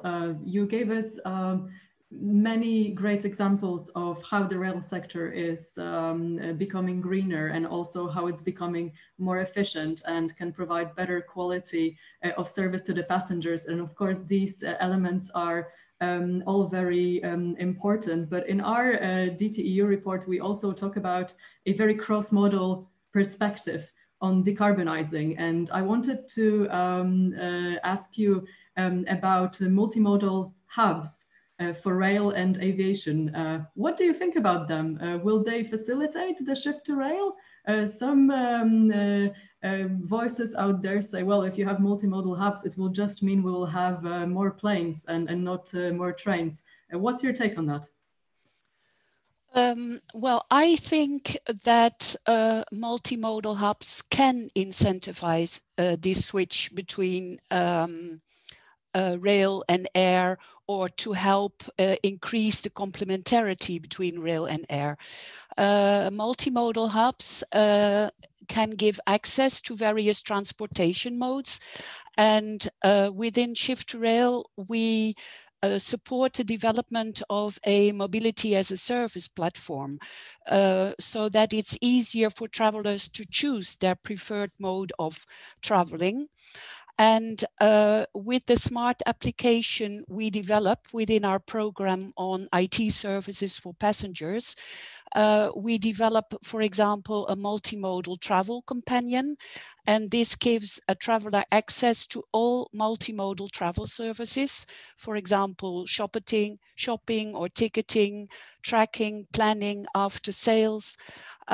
We also work on a technology demonstrator that has the aim to provide a one-stop shop for booking, payment and ticketing for different transport modes, including air. With these kind of smart applications and with the multimodal hubs, we think this will make it easier for travelers to book their combined tickets and to choose their journey, not only the long distance traveling by air, but also a shorter distance complementarity by rail, and then including the first and the last mile with, for example, shared mode services in urban environments. For example, if you think in the Netherlands about Schiphol Airport, which you consider as a multimodal hub, there you see that you have these combined tickets of long distance traveling by air, and then at Schiphol Airport you take the Thalys train and you travel further to Brussels, Paris, and at the moment also there is a link to London. So I'm positive about it. Thank you, Monique. Now, Angelo, I wanted to go back to what you said about different assumptions underpinning the DTEU scenarios. So we talked about the importance of the technology, the importance of policy, and how we need political will in order to bring change over the next few years when it comes to decarbonizing the sector. But what we haven't talked about yet is actually us, so citizens and residents of Europe. One of the assumptions underpinning the high ambition scenario is that up to 30% fewer flights will happen by 2050 as a result of passengers thinking that aviation is perhaps environmentally unfriendly. So the flight shaming movement, in other words, will take off and people will decide to travel more locally. Presumably this is also induced by increased teleworking and so on. Do you think that's a realistic scenario? What are your thoughts on that? Oh, yeah, no, I think this is something that will materialize. I think it's a realistic scenario.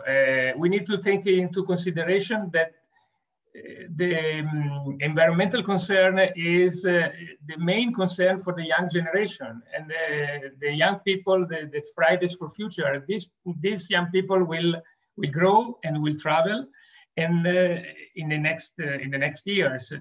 And I think that there is it's credible to have this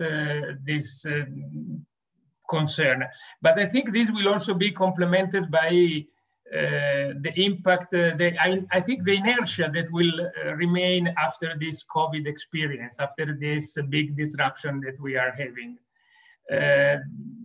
People, I think, are starting to reconsider what could be the final destination for holidays. There will be health concern in traveling in airplanes, and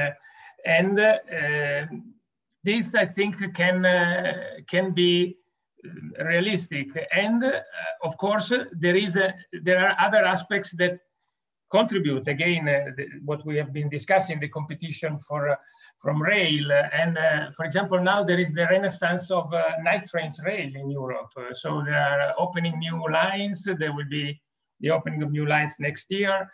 And this is again another option, avoiding traveling by air.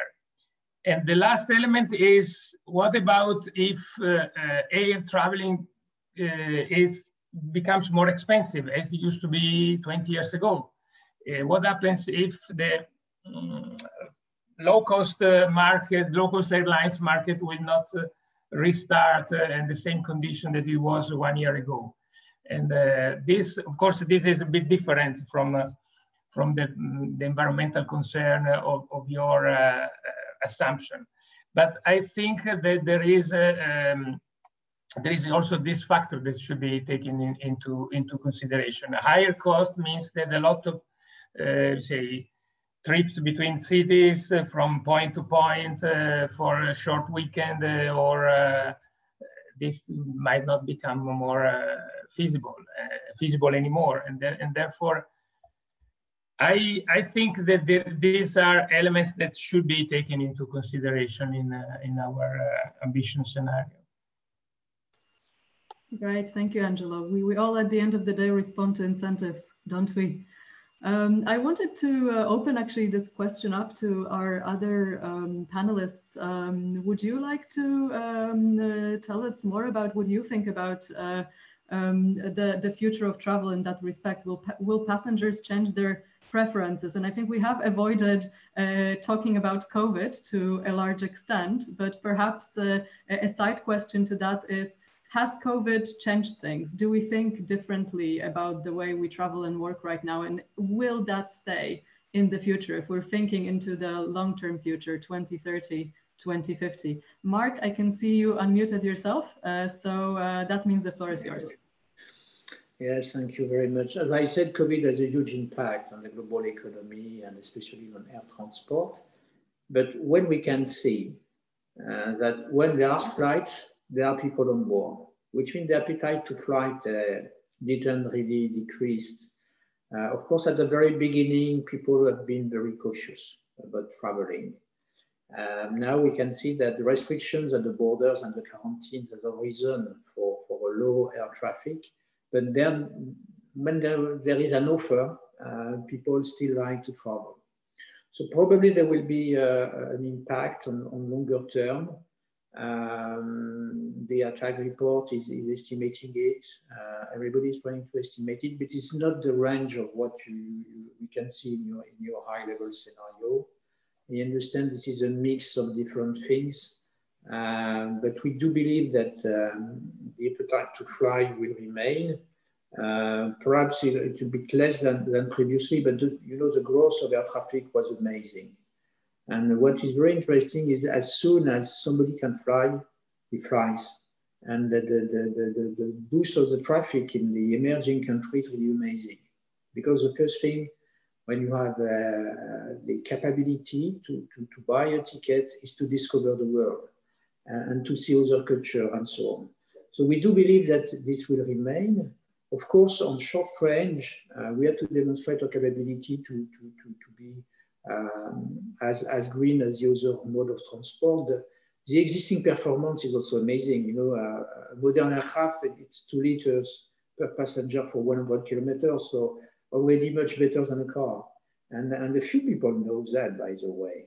And so we also have to convince them that it's pleasant, it's fast, but it's also part of a friendly environmental transport. And this is our duties to show that, but we are convinced that if we put this together, people will continue to travel in the future. But of course, the challenge is to make it totally green and less emission and so on. It's a challenge, but I think that the willingness is still there. Yes, thank you. Mark, I can see you unmuted yourself as well. We are drawing to the close of this panel, so the last word will go to DG Move. Rolf, over to you.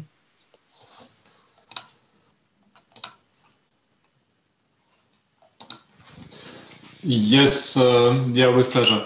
Thanks for giving me the floor. Of course, I mean, there are 2 dimensions here, I would say. I mean, there's indeed the impact of the COVID crisis, and we don't know yet how this will work out. First indications seem to be that in the urban context, there might be changes in travel patterns.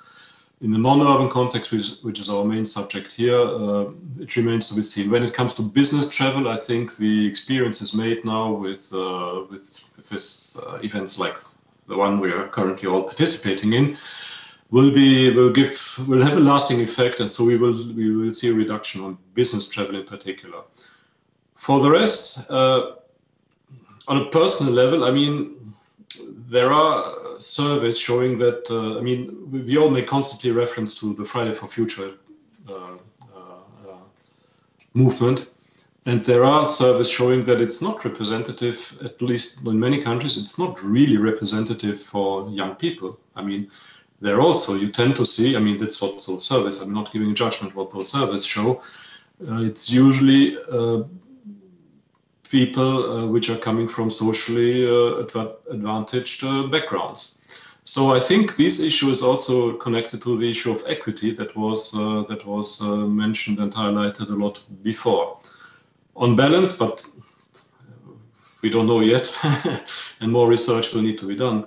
On balance, personally speaking, I would also believe that once COVID is overcome, there will be, of course, lasting effects in certain areas, urban, business travel, and so on and so forth. But the issues of connectivity, and related to this, the social dimension, also regional dimension, will remain high on the agenda, and it would be, personally speaking, on those grounds, be prudent to assume that we will have a massive reduction of travel demand in future.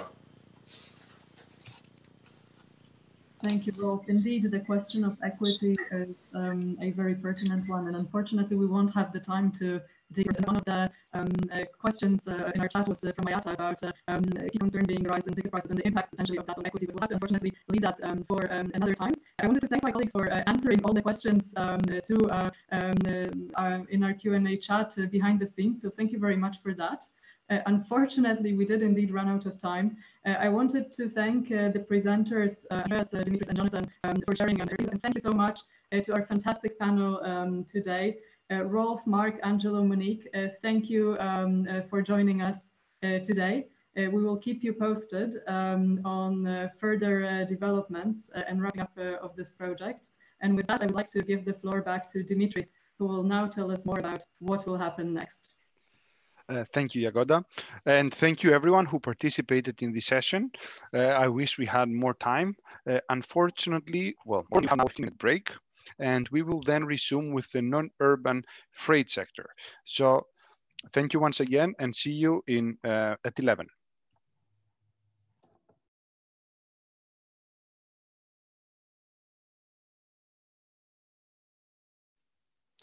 Welcome back, everyone. We will now move on with the final session of this event, the final thematic session, which will focus on non-urban freight, results, feasibility, and policy implications. I would like to remind to our participants to keep their microphones muted if they do not have the floor, and for the attendees to ask their questions using the Q&A function at their Zoom options.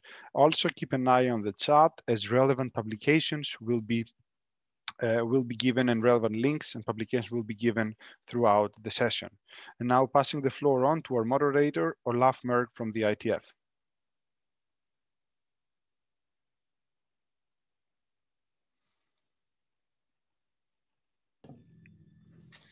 Yes, many thanks, and good morning to all of you. Indeed, we're now at the session on decarbonizing non-urban freight. And we have two interesting speakers to introduce this theme. We have four great panelists, and in total we have 1 hour and 3/4 of an hour, which seems long, but as we will see, is actually pretty short for all the ground we have to cover in this session. So I'd like to start immediately with the first presentation, which is a presentation by Professor Lori Tavassi from the TU, Technical University of Delft in the Netherlands, who will speak, of course, on this theme. The floor is yours, Professor. So thank you very much, Olaf, and good morning, everyone. My task is to introduce to you the topic of decarbonizing non-urban freight transport in Europe. And the message of my talk is the roadmap to get from A to B to achieve our targets. So I will give a general overview of the field, discuss the framework for decarbonization of freight transport measures, and I'll be focusing on non-urban, but of course urban is also intimately related to non-urban flows. I'll discuss single measures to decarbonize and also discuss some complexities to come towards a real roadmap. And finally, I'll reflect briefly on the ITF report results as an introduction to the presentation of the results themselves. So, as you might know, there is a book out by Alan McKinnon on decarbonizing logistics, which sketches 5 routes to deep decarbonization. These have been adopted also by ALICE, the European Technology Platform for Logistics, and has recently produced a setup for a roadmap on zero-emission logistics. So these 5 routes are, one by one, the different columns you see here: reducing freight transport demand itself, optimizing the modes, so shifting from road transport to rail and waterways, and optimizing these shifts in a dynamic way. Third is to increase asset utilization, to make sure that the trucks and the vessels and the trains we use today are, the capacity is used as well as possible. There's still 20% of empty trips today, and the average loading varies between 40 and 60%. Improving fleet energy efficiency takes it towards the hardware used and the software used by the different means of transport, including the driver, to make sure that we operate efficiently. And finally, which lies beyond the bounds of the transport sector alone, reducing the carbon content of the energy used. It has important consequences for propulsion systems also in the vehicles and so on. But the broader background is one of energy transition. So the question I think we have to ask here is not just how all these individual, what their impacts are, but how they will combine to achieve our target of what we in the Netherlands call the factor 6, or 83% of increase of carbon efficiency. So we can imagine scenarios of these being combined. The question is, well, how do they combine and what are the complexities of combining them? Together, they should lead to a roadmap which allows us also to flexibly shift between the routes that are available. So the latest output in this area from the European circles is the ALICE roadmap towards, or a framework to move towards a roadmap, I must say, for zero emission logistics. ALICE has listed and compared different measures, individual measures, as you see in the matrix here. And the horizontal axis in the matrix shows the feasibility or the time to deployment before measures can really successfully start to work. And the vertical axis are the rows show the estimated impact for greenhouse gas reduction. So from low at the bottom to very high on the top. Of course, we all would want short-term measures that work with a very high impact, but these are rare and they're quite difficult to introduce, and especially for well, urban freight, they're easier, like electrification, than for non-urban freight. On the very long term, we're looking at new energy systems for nuclear energy or based on wind and solar, so renewable sources. And on the short term, we have a whole array of efficiency measures that can still work. These are strategically important because compared to onto the route towards 2050, they will have a relatively long time to reduce the carbon emissions. So we have to introduce these as soon as possible.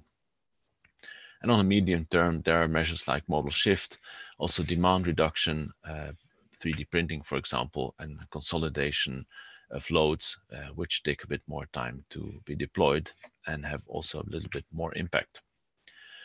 So understanding this range of measures is important, and also how to deploy them one by one.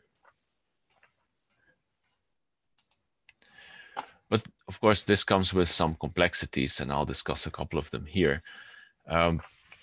There's basically I think the biggest, most important realization we have to have here is that there's no silver bullet. Not one of these measures individually will help us to get to achieve our targets. There's an important discussion that is emerging now in the literature about degrowth, as they call it, whether this would be necessary or not to achieve the target. So basically, they're questioning whether the left column, reducing freight transport demand, is critical for success or not. Of course, we have to ask whether it's realistic also. There are many uncertainties around 3D printing, and we don't know how dematerialization with consumers will develop. At least there are very few incentives for this, as we're seeing that consumer behaviors evolving in a completely different direction, creating more freight and more shipments, not less. So for the debate on the future on decarbonization, this is an important topic. Now, in terms of mode choice, there are massive shifts being projected and also seen as feasible. And there's a debate about whether this can be done at all at such a high, even at such a high price of $500 per ton CO2. Then about increasing asset utilization and improving fleet energy efficiency, there are clearly short-term opportunities here. We've seen the platforms emerge, the freight markets, but at the same time, the cost of trucking will fall very strongly, 40 to 50%, also as depicted in the scenarios of ITF. On the long term, we expect some effect of the physical internet, 15 to 20% improvement in utilization. So these are not very high improvements, and there are also enormous forces against because the costs of trucking will drop. Finally, the energy transition. Here we have for the long term both options for IC, for internal combustion engines, and for electric vehicles, where the uncertainty seems to be about the source of energy and the carrying and the storage of energy, what kind of options we use there. And these options are not clear yet. And of course, they're not clear because the energy transition is a larger problem than just the transportation sector alone.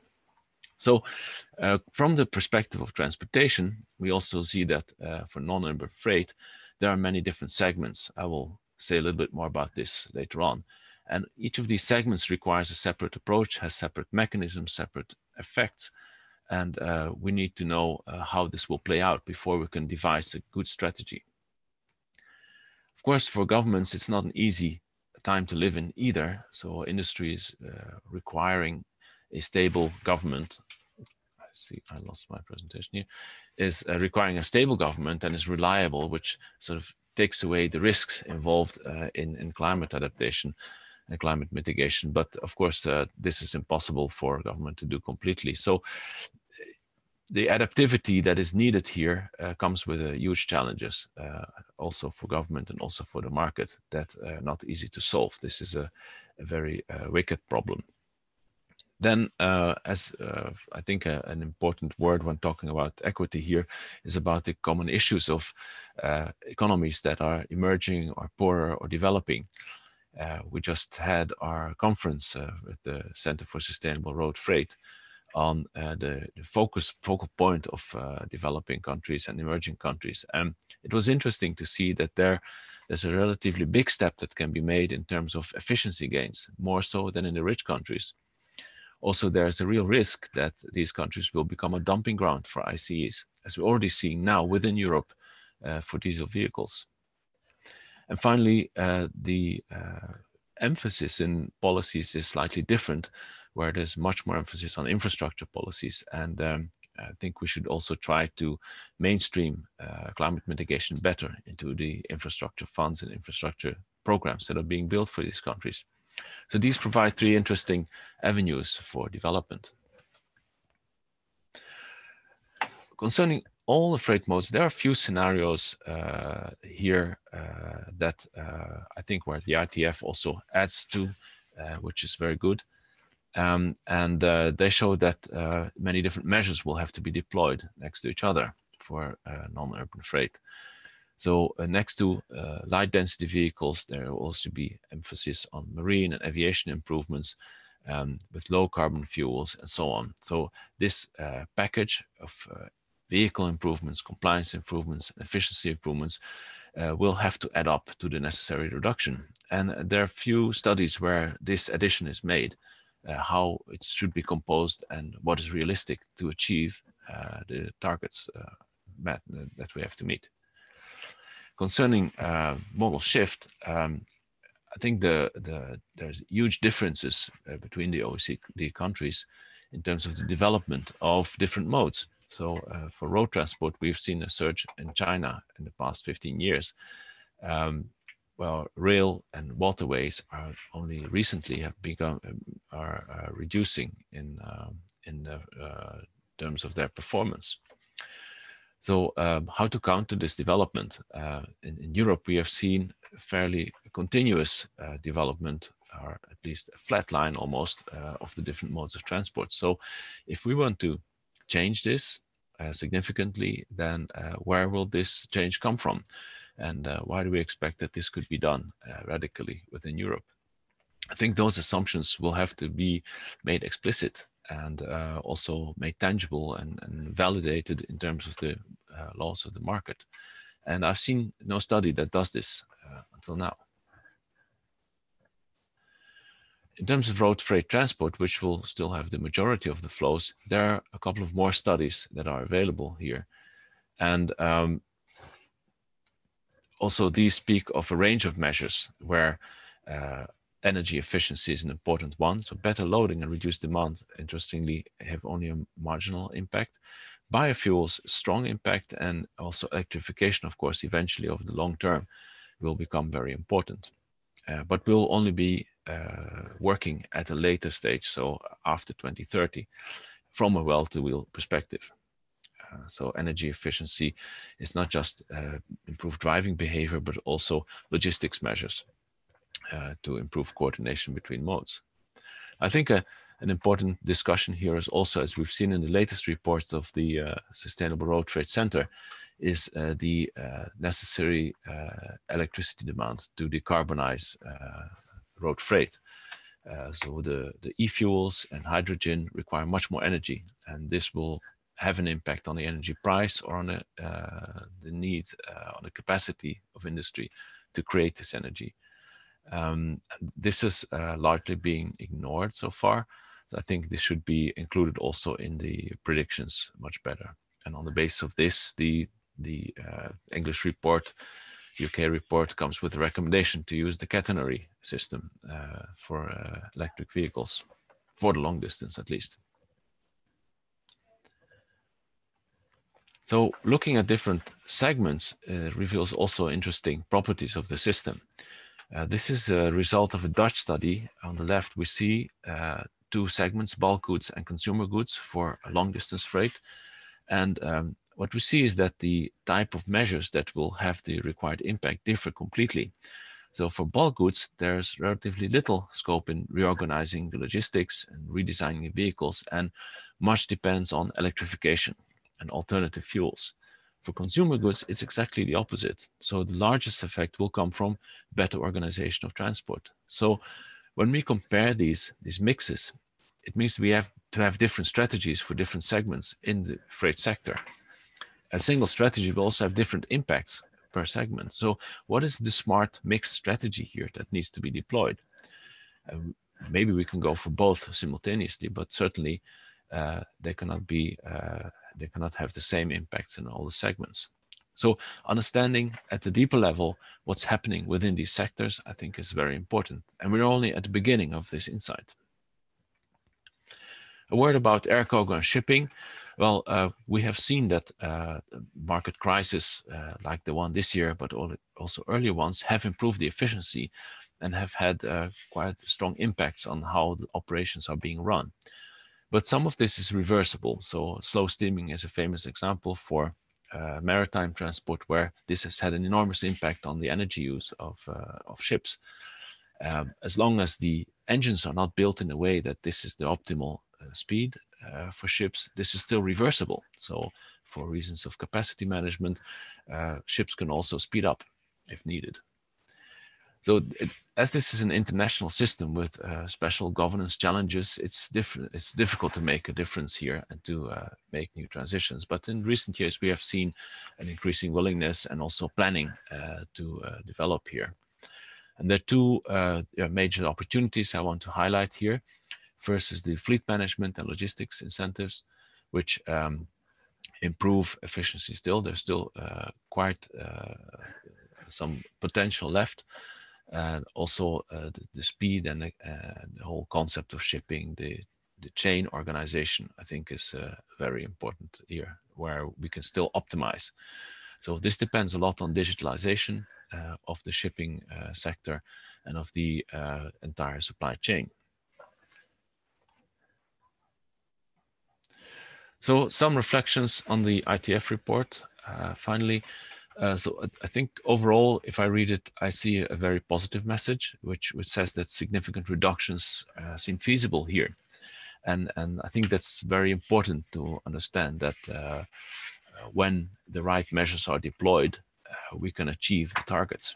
I think that's a good starting point to have discussions. It's an integrative and a quantified scenario, which also sets it apart from much of the work done so far. It uses well-known models, accepted models, and it comes to a final goal also. So questions I have about the report is whether the tank-to-wheel successes, which is the focus of this study, will also build up to well-to-wheel impacts. So if we want to achieve zero carbon systems, then we need the energy sources also to be zero carbon. So what would be the view on this? Second, the scenario in which these targets are achieved is the high ambition scenario. And I think there's also the success here is largely due to, or partly due to, external factors that lie beyond the scope of the policymakers, and like dematerialization, for example, or 3D printing.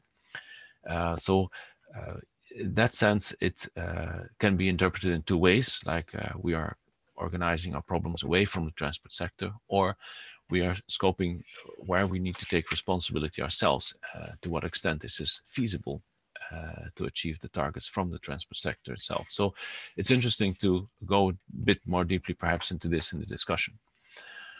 Then I have questions about the market proofing of the validity of certain abatement measures. So the price here considered is quite steep, of $500 per ton, and it's in the line of abatement measures that would need to be taken to achieve this level of reductions. But then there are also internal assumptions being made in the models concerning, for example, alternative specific constants in the model shift model, and whether these are consistent. I think that would determine the actual feasibility of this scenario internally in the transport market.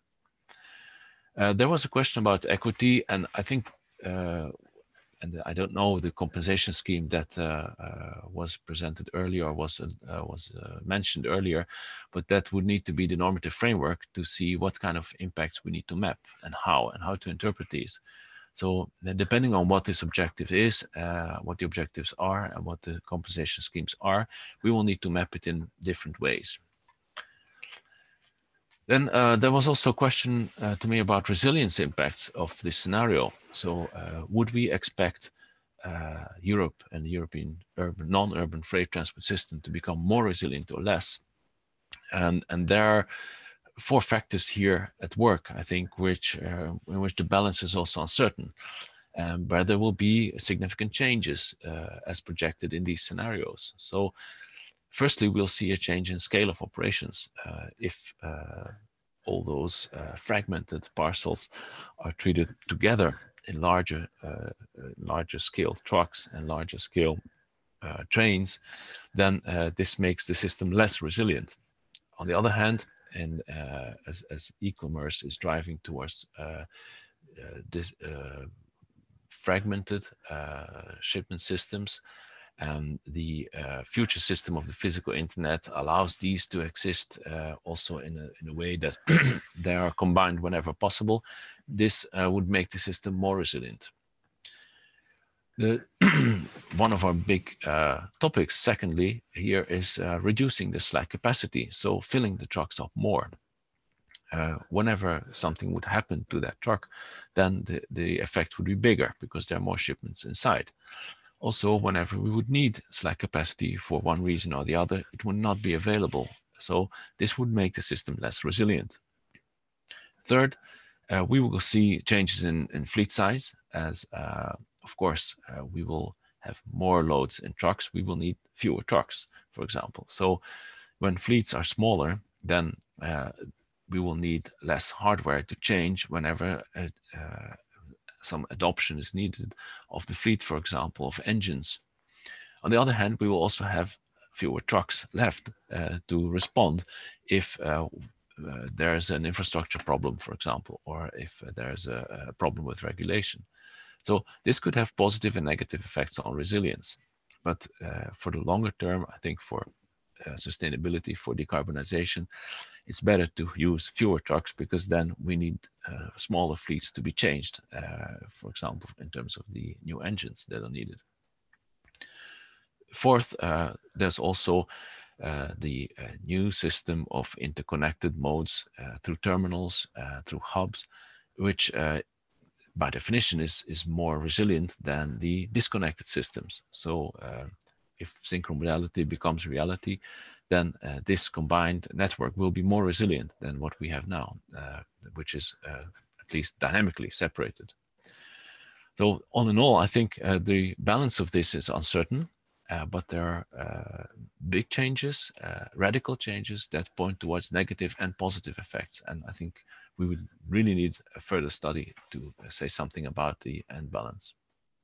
So summarizing, I think we are situating this study in a context of major growth, where the growth is not really questioned, and a major technological and governance challenges.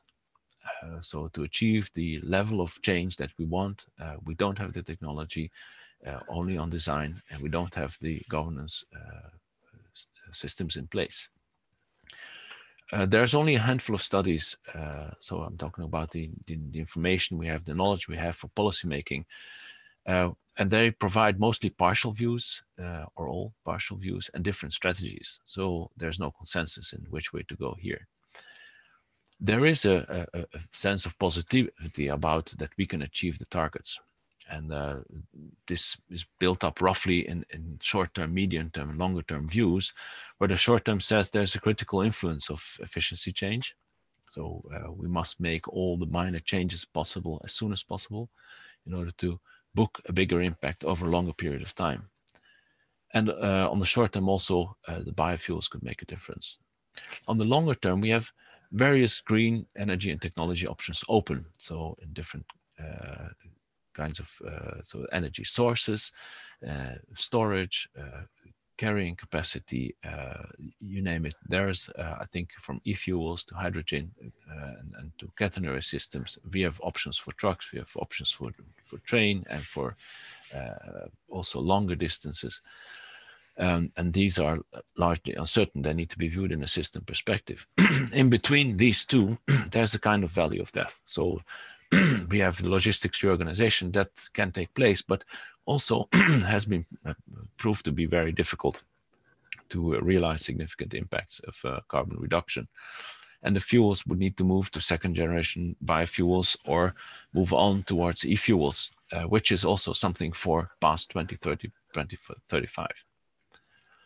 So I think we need to try to pull this knowledge together and strengthen our efforts to build a knowledge base on which policy decisions can be made in an informed manner about which measures to deploy when and which mechanisms we assume will be working.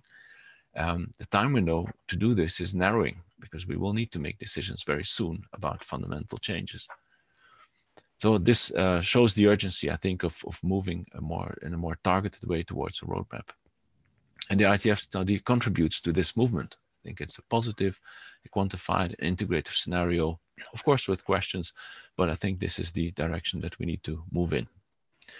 So with this, I want to conclude and thank you so much for your attention. Yes, many thanks, Laurie, for this very rich presentation with a lot of different issues that we could discuss. I suppose we could discuss days about all this, but we have limited time. You mentioned, of course, already your perspective on the ITF work that has just been released, and that gives us the opportunity to give the floor immediately to Francisco Furtado, who is a modeler at the ITF, who has been essential for bringing this work forward and has led the work on the scenarios on non-urban freight. I give you the floor, Francisco. Thank you very much, Olaf, and thank you, Laurie, for the previous presentation. Good morning, everyone. I'll jump right into it very briefly. The scenarios and the results, the scenarios we tested and the results we obtained from the ITF modeling framework have a very wide scope. They portray to all global freight activity, and in this specific report, in this chapter, for non-urban freight and all domestic and international activity, with 5 main modes: air, sea, road, rail, inland waterways, and of course the options for intermodal connections. And actually many of the international transport is actually intermodal, because it always has a sea component and then a land component, at least a big part of it, at least. My colleagues in the previous sessions already went through this. There's basically 2 scenarios. One with the current ambitions, the stated ambitions by policymakers, by governments, and then a high ambition scenario where the measures are pushed further. The parameters of these measures are pushed further, and they are implemented in a more ambitious way. At least that's what happens in most of the cases. There's also some measures not present in one scenario and then present in others. Now, and as Laurie was saying, there's no silver bullet. So in our scenarios, we test these measures all together, and the interactions they have with each other, the impacts they have in different sectors and in different areas. And in total, for this report, there were 17 measures and trends or exogenous factors that were tested. Here you can see the table with them. I won't go and list them all, but I'll give an example of each type of measures that we're implementing, that we tested, knowing that in total there's at least there's 17 of them. So, for instance, in terms of economic instruments, we already discussed carbon taxes in other sessions, so I chose here distance charges and distance-based charges for road freight in specific. And they are applied in both scenarios, but in the current ambition, and both at the same starting year of 2030, but in the high ambition, they start with a higher value, and by 2050, which is the horizon that until when we tested, it's more than double the value than in the current ambition. In terms of enhancement of infrastructure, for instance, we have rail and inland waterway improvements. We also have the TNT projects that are introduced in the model.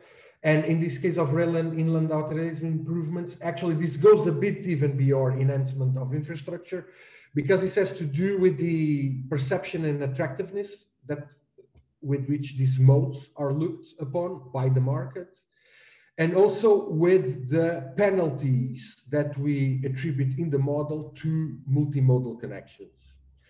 So, for instance, in the current ambitions, the attractiveness of these modes increases from 2% by 2% to 20% up to 2050, and the penalty of the penalties in intermodal connections also decrease between 2% and 20%. And in the high ambition, this doubles. In terms of operations, one of the measures is asset sharing. which was briefly alluded here before. But in terms of, or at least its effects, and asset sharing implies the sharing of, for instance, vehicles and warehouses between different companies, different shippers, which leads to more efficient use of resources, higher average loads, and this is exactly how it's modeled or introduced in the model. It's an increase in the average loads of, especially of road freight, and again, with higher values in high ambition and lower values, lower increases in current ambition. Then a regulatory instrument that we have is the incentives for low emission vehicles and fuels. And again, and this is also associated, had to be associated to with the investments in the distribution and supply infrastructure.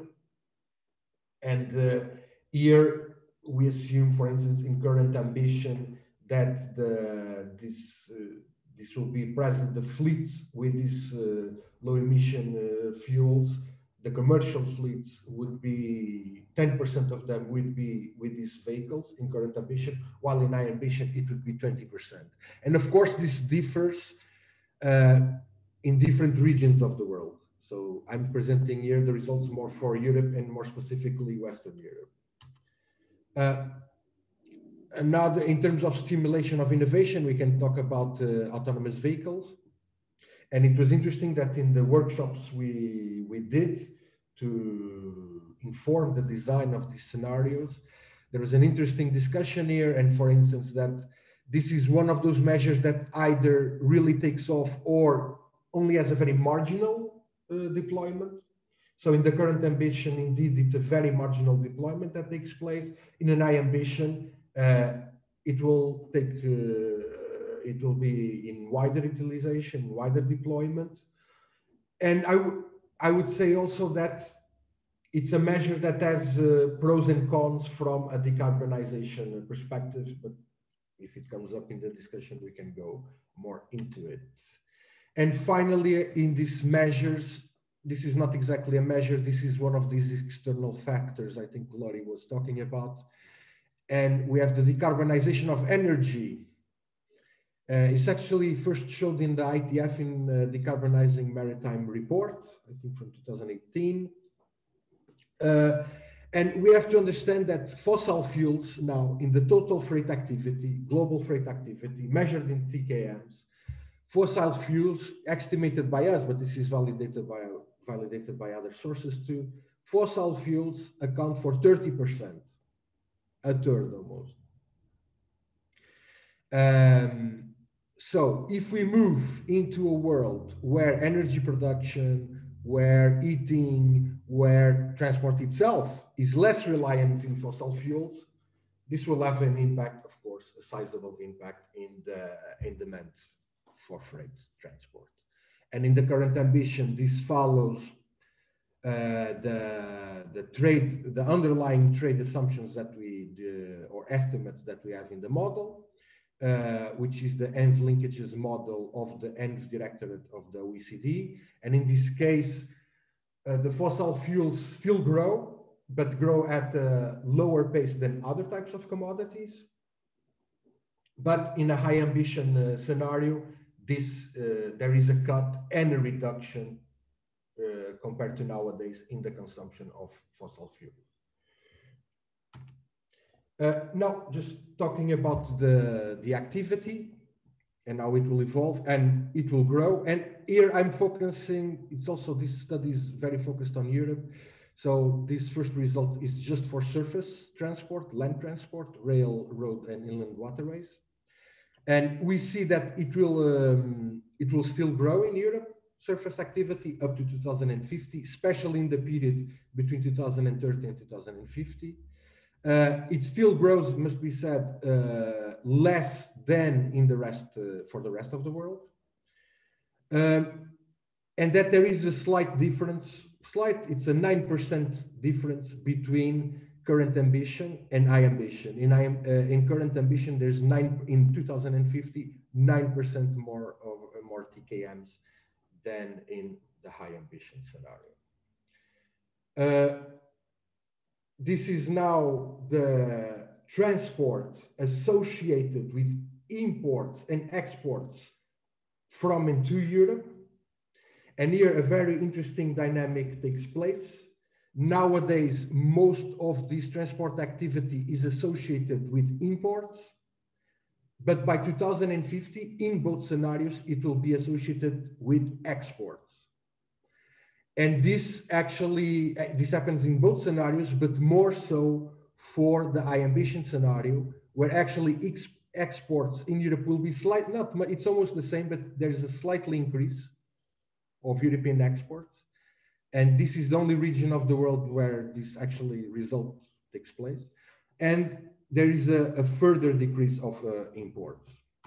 And looking where in the world this happens, these imports from and to Europe, you can see here, this is how the exports evolve to Asia. The first column is 2015.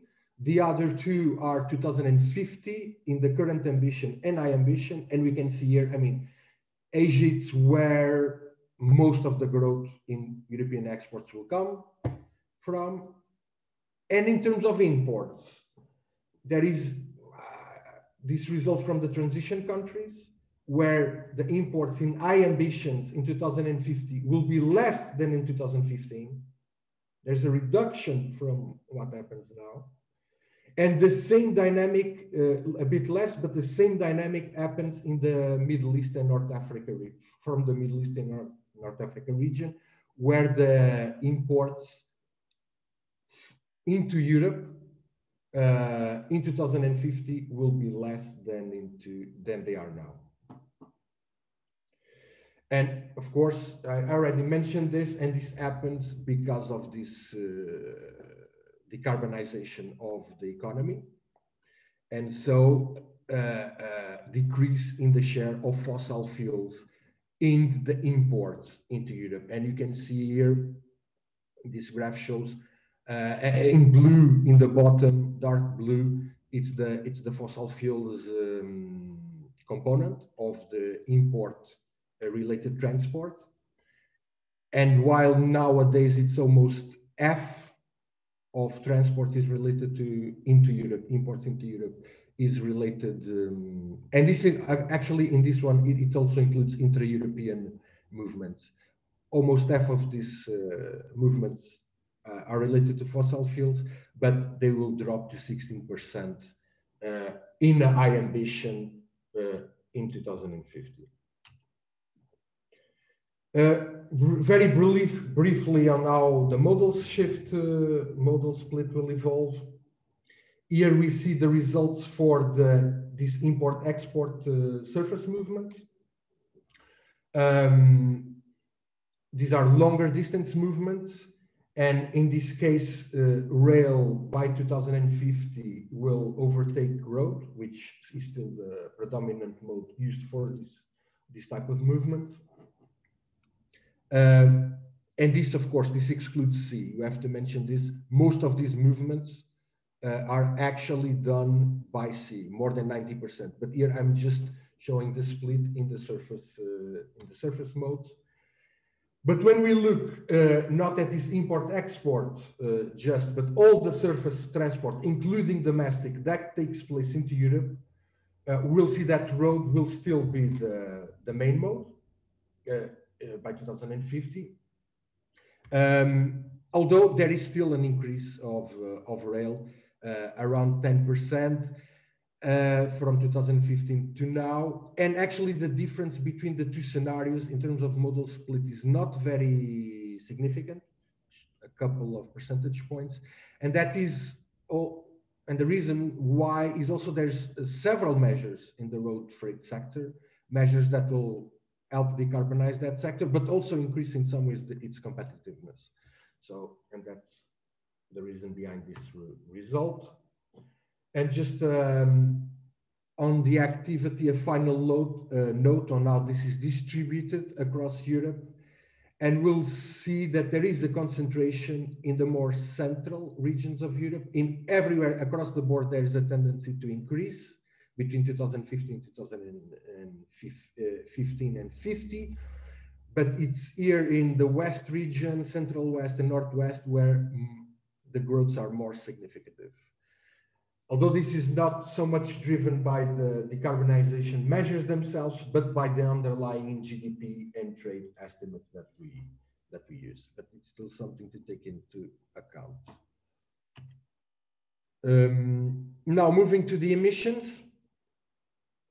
And what we see is that and this is for surface transport, in the current emission, there is still a decrease. Actually, Europe is the only region in the world where this happens, where there's a slight decrease, a 9% decrease between 15 and 50.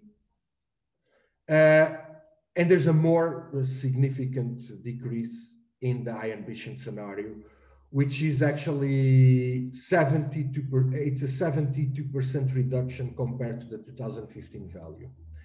And this result by the non-urban freight sector helps Europe achieve the overall target of reducing by 60% its transport emissions when compared to 1990. It helps achieve this target, although the more ambitious Green Deal target is not achieved for the overall transportation sector. And most of this is actually explained by this graph. And then if we have time in the debate, I'll come back to some of the questions that Lori posed in this presentation. But here, the decrease in carbon intensity of and in this case, it's the surface modes, it's what explains most of this reduction. And you can see that road is by far the most carbon intensive mode, but it will have, there will be a big and a substantial decrease in its carbon intensity that's driven by more efficient vehicles, more stringent regulation, energy transition of long-haul distance vehicles, also asset sharing, better, a whole set of heavy capacity vehicles being implemented in some routes. So all of this leads to this result. Although we'll say even in other modes, for instance, in rail, by 2050, it would be carbon neutral, at least thanks to real emissions would be zero, with most of the network electrified and other solutions like hydrogen or batteries applied in stretches that are not or in terminal operations. Here, I showed this graph. This is the emissions associated with these imports and exports now. And it follows the dynamics that I showed for the activity, but I showed this here for a reason, is that if you noticed here the values on in the y-axis, these values are actually much higher than the surface emissions in Europe. But this is a European almost singularity, because for the world, globally, surface emissions are higher than import and export. But actually, if you look at the USA and Canada region, surface is doubles the emissions are the double than this import-export related. But in Europe, it's exactly the opposite, and this is something to also bear in mind. And I'll start concluding here, moving to this discussion about equity, about the side effects, impacts on competitiveness, other sectors. Equity can be assessed on different dimensions. With our modelings, our freight modelings, the results that we obtain, it's easier to assess the spatial distribution of effects and the regional balances and unbalances of the effects of these measures. And one result we can show here, it's the effects that these decarbonization measures and other trends too must be added, have on the average export costs for different regions of the world. And I say average costs with the big caveat, which is most of these costs don't include most of the costs with infrastructure. So all the infrastructure deployment required for these decarbonization measures is not included here. This is mostly the costs from it's an operational perspective or an end user perspective And what we see is that Europe is the region where, in the high ambition scenario, costs will actually decrease and decrease the most compared to 2015. It's also the region of the world where the decarbonization measures will be more ambitious and implemented with more ambition. The flip side, this is good news for Europe, I would say. The flip side from an equity perspective and how this transition is perceived is that we see here a region like the Middle East and North Africa and Sub-Saharan Africa with very substantial increases in their costs. And this is driven not only by the lag in the implementation of these decarbonization measures or the carbon taxes, etc. There's other factors that explain this, like, for instance, the evolution of GDP per capita, but the lag in the deployment of decarbonization measures also plays an effect, because from an operational costs perspective, many of these decarbonization measures have a positive effect in decreasing maintenance, decreasing fuel costs, so increased efficiency. So we see here a very strong disparity between regions. And I won't go through all of these key insights. I think I've mentioned most of the things that are highlighted here. I'll just, of course, COVID-19, it's the elephant in the room. We cannot avoid it. And this is also taken in account in this, in the modeling, in our modeling framework.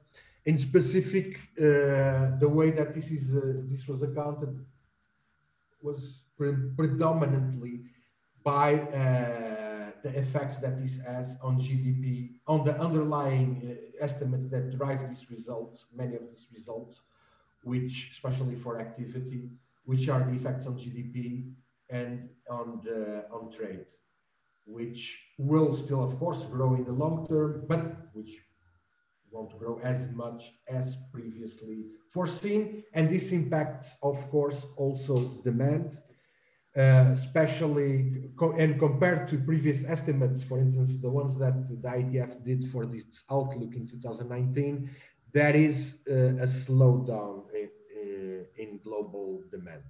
Although I must say that for surface activity in Europe, the result, in this case, there's almost no change. I mean, it's basically the same. But for global transport, there is indeed a slowdown in this demand.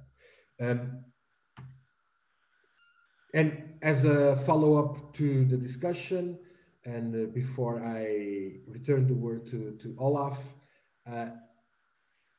I'll just leave here what are some of the questions that are particularly relevant for us in this discussion.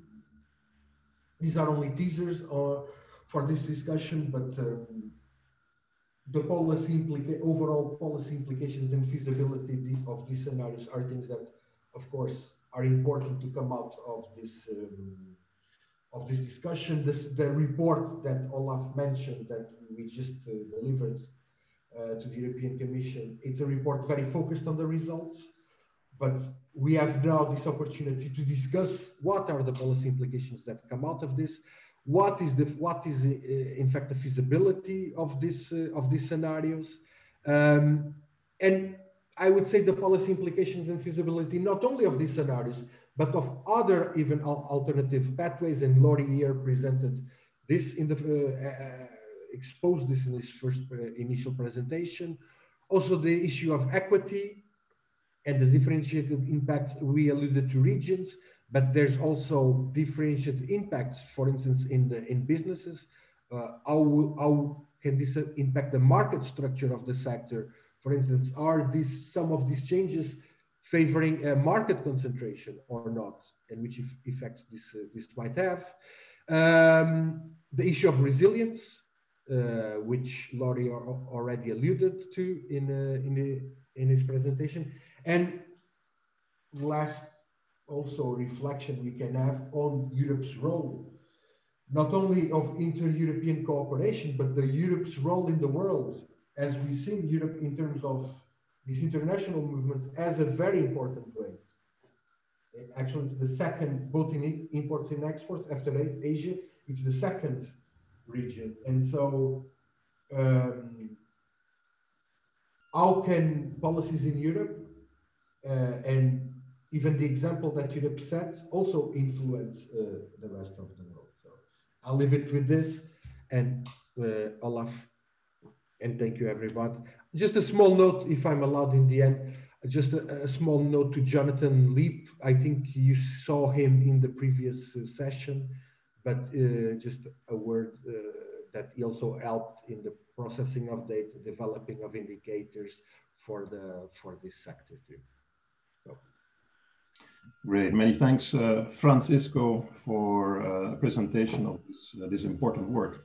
And let me remind everybody of you that is at this moment looking at and participating in this session. Of course, you're more than welcome to, if there's any questions that you have in the Q&A box in Zoom. Of course, there might be questions on the work that Francisco has just presented, scenarios, the model, the measures, etc. So please feel free to ask these questions. I think what we'll do now is leave any questions that you have for Laurie or for Francisco to a little bit later stage, and introduce you now to the four panelists that we have in subsequent order. I'd like to start with Elisabeth Werner, who is Director for Land Transport at the DG Move of the European Commission. Elisabeth, you have been hearing this presentation, you've seen the scenarios, and my question to you is actually what would be your comment on these scenarios? Do they make sense to you as a policymaker, and are they actually relevant for the policy work that you're doing? Thank you very much for having me today. I think these scenarios are extremely relevant to us in the European Commission. There is essentially two reasons. The first one is that this week, hot off the press, we presented our strategy for smart and sustainable mobility. We also deal with the resilience of the transport system in there. That's basically our vision of how transport needs to transform to meet the wider Green Deal objectives. And then, of course, we are in high ambition, because this morning the European Council managed to agree that the greenhouse gas emissions should reduce by 55% by 2030, below the 1990 values. I've listened very carefully. I've also read some of the documents before. By way of introduction, what I want to really say here is that we, as a Commission, feel we need to work on three fronts at the same time. The first one is to make all the transport modes more sustainable. And here the question of the fuels, the question of the efficiency of the engines is extremely important. We want to be technology neutral, but we cannot rely on technology alone. So the second leg on which we need to work is making the sustainable alternatives more attractive and more widely available. That goes hand in hand, of course, with investments, and the big role for railways and for the inland waterways has been highlighted in the presentation. And the third one is that we need to put in place the right incentives for this to happen. And this is where all the work on pricing, on taxation, on carbon pricing, on infrastructure charging comes in. Because in DG Move, we want, of course, the transport sector to prosper. We do not want to see any kind of restrictions or prohibitions or limitations. And this is why we bank on the polluter pays and user pays principles for making these scenarios happen. I think I'll stop here, and I hope I'll have more opportunity to tell you about all the various things that we have in the pipeline, because we have an extremely ambitious work program presented here with more than 80 proposals coming very soon. Back to you.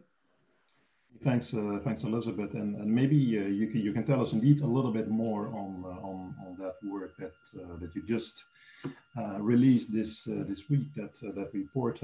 Maybe also answering to a question that that Francisco put in his presentation, where he basically asked, well, what is the role of the EU in the world? Well, trying to translate that question a little bit in my views, what is, let's say, what are the measures that the EU is most appropriate to do? What is the relevant intervention level, and how does that fit into your EU agenda? Thank you very much.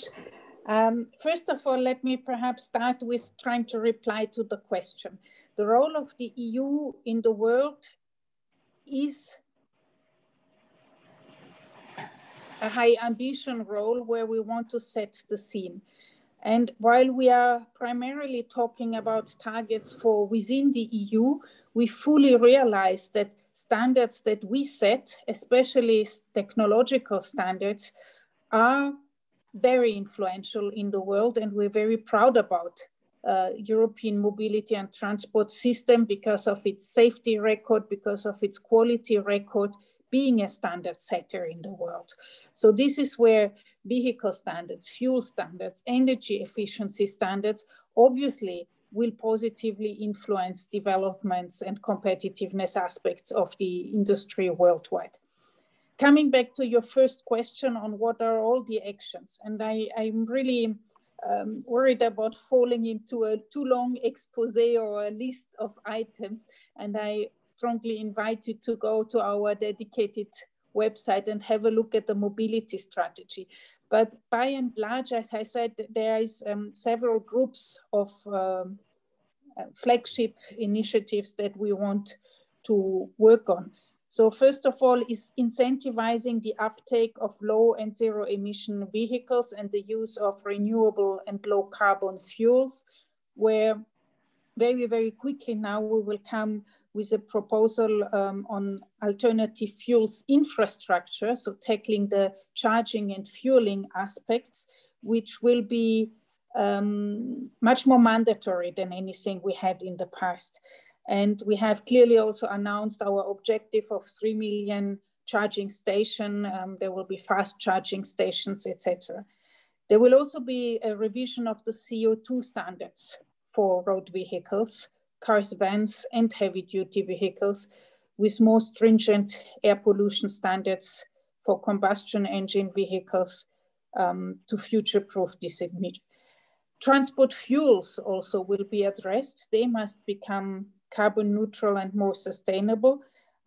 We have battery and hydrogen initiatives already launched, but I think most relevant here will be the revision of the Renewable Energy Directive. So we said clearly in our strategy that for road transport, we see electricity and hydrogen as the most promising options.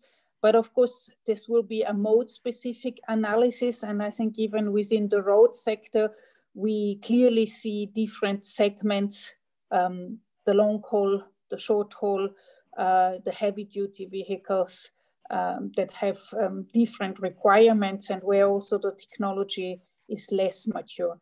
That's why we will also look into other questions, for instance, how we can work, as was said here, about more efficiency. Better loading capacity is one aspect here, but generally reducing waiting times, reducing congestion times, but also the weights and dimensions of the vehicles is something we want to look at. But separately, of course, in these studies, you have seen very high ambition for rail freight in particular.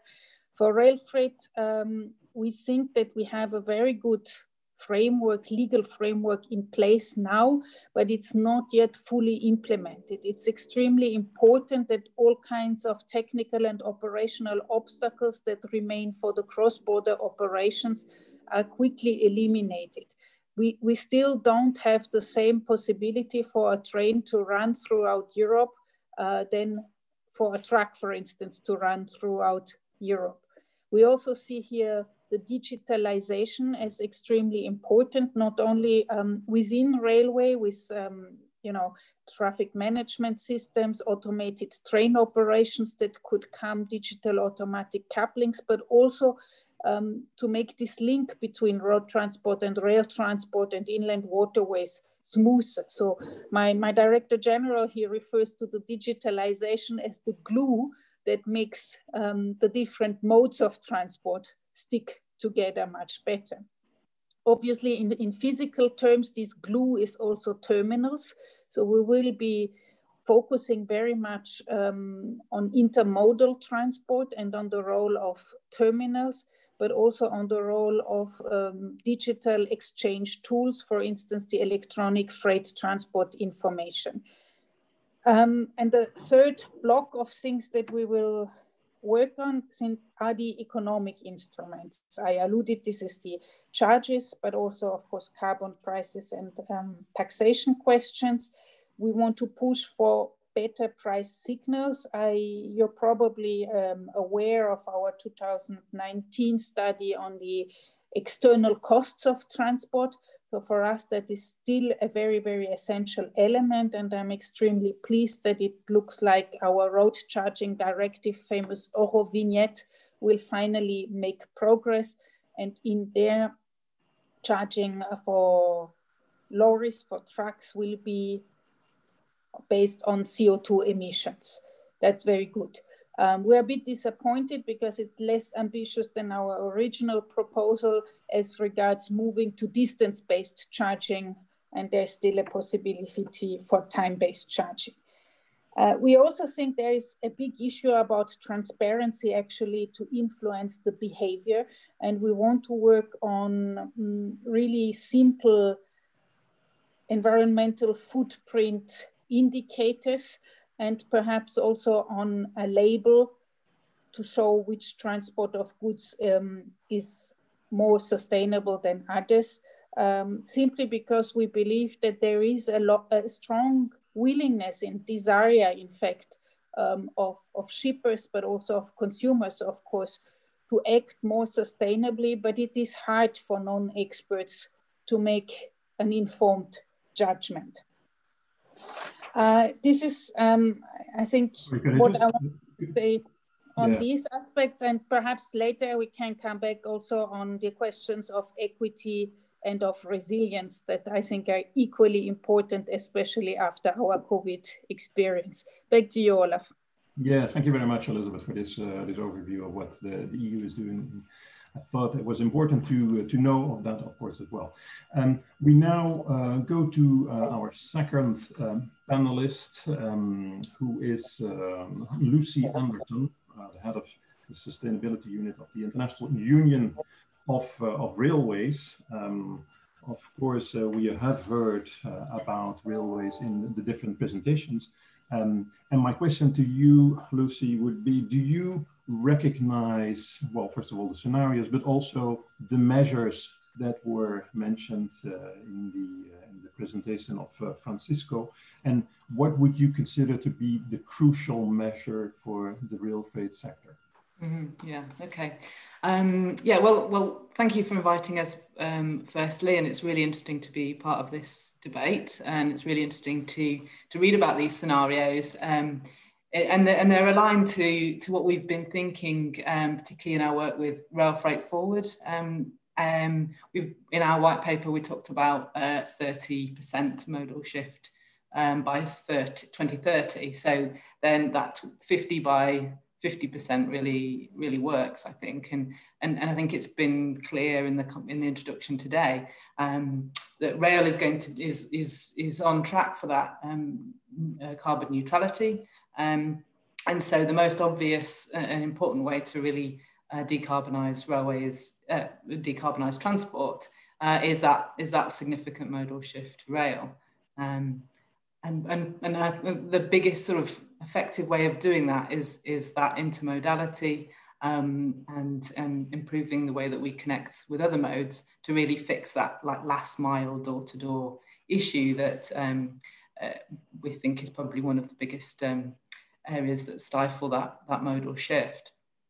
And I think, but some of the economic measures that that Elizabeth already been talking about, I think, are really important as well. So for example, pricing in those externalities are really, really important. So carbon pricing will help. And also looking at, for example, track access charges that rail freight pay. So essentially, rail freight pays for every kilometre that they travel, just like you would on a toll road. But of course, that's not quite the case for all modes. So to sort of reduce those kind of track access charges would really help, because at the moment there's a bit of a distortion that makes it more expensive to travel by rail freight from that. And there's also admin. You know, there's sort of 15 times more documents needed to run a railway train than freight than it is to run a truck. So perhaps there's something there to really help the smooth running and the ease of using rail freight as well. Great, thank you. And we'll of course come back to you with some other questions later in this panel. We now turn to our third panelist, which is Professor Alan McKinnon, who's professor at the Logistics University, and also, of course, the author of the book Decarbonizing Logistics that was already mentioned by Laurie. Alan, I was wondering, you have an overview of the whole logistics sector. You treated that in your book, of course, and I was wondering, are there modes that you think are more advanced, and are there also modes that need to be more? And if so, what should policymakers do with that? Thank you, Olav, and thanks for inviting me to participate. I'd just like to begin by thanking Laurie for his wonderful presentation. I jotted down some points in advance and he addressed them all, so great deal of foresight there. You're asking specifically about modes. I mean, my view is, as Laurie articulated, I thought very well, is that we have these 5 sets of initiatives that we will have to deploy really to achieve these deep reductions in CO2 emissions. And we have to pull them all to full stretch. My worry is that there's a preoccupation with some of these levers, particularly mode split. I read the mobility strategy document that's just come out, where it appears to equate the greening of freight transport with modal shift. Now, no question, modal shift will make a contribution, but we have to be honest and realistic about this. I had a feeling of deja vu in reading that report, because if you go back and look at the EU's white paper of 2001, 2011, again, very ambitious targets for getting more freight onto the railways, and it simply hasn't happened. As Laurie explained, I mean, there's been a flatlining of the rail freight share. So what we have to do is to see why the policy initiatives in the past did not work, and then ask ourselves, what is going to change? What's going to be so different over the next 10 years to make things different, to allow the railways to increase their market share by 30%, or as it says in the mobility document, 50% growth in the traffic volume.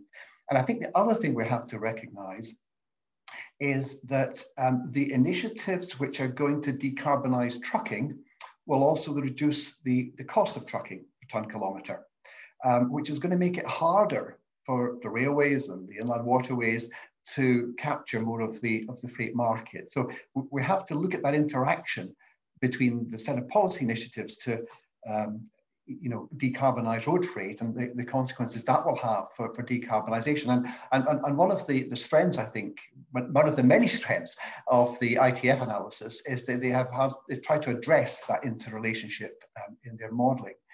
And looking at the road freight sector, I mean, it seems, and this came across very strongly in Laurie's presentation, that we have to act quickly. I mean, we cannot wait for a shift to low carbon powertrains to deliver net zero.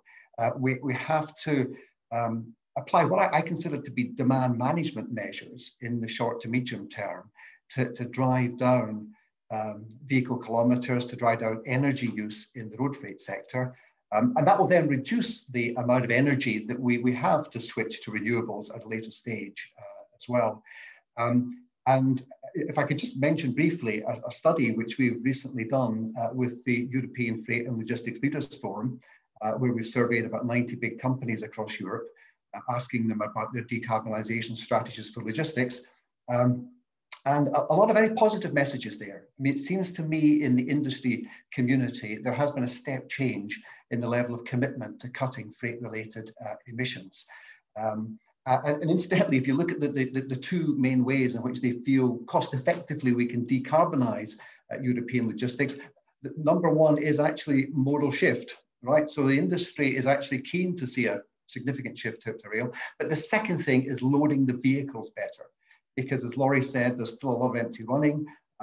Vehicles are only partially loaded. Things like digitalization will almost certainly help here, but we need companies to be prepared to collaborate more, to share their assets, if we're going to achieve in the medium term significant reductions in CO2 emissions. So there's just some introductory thoughts on the question that you posed to me, Olav. Yes, thank you very much, Alan.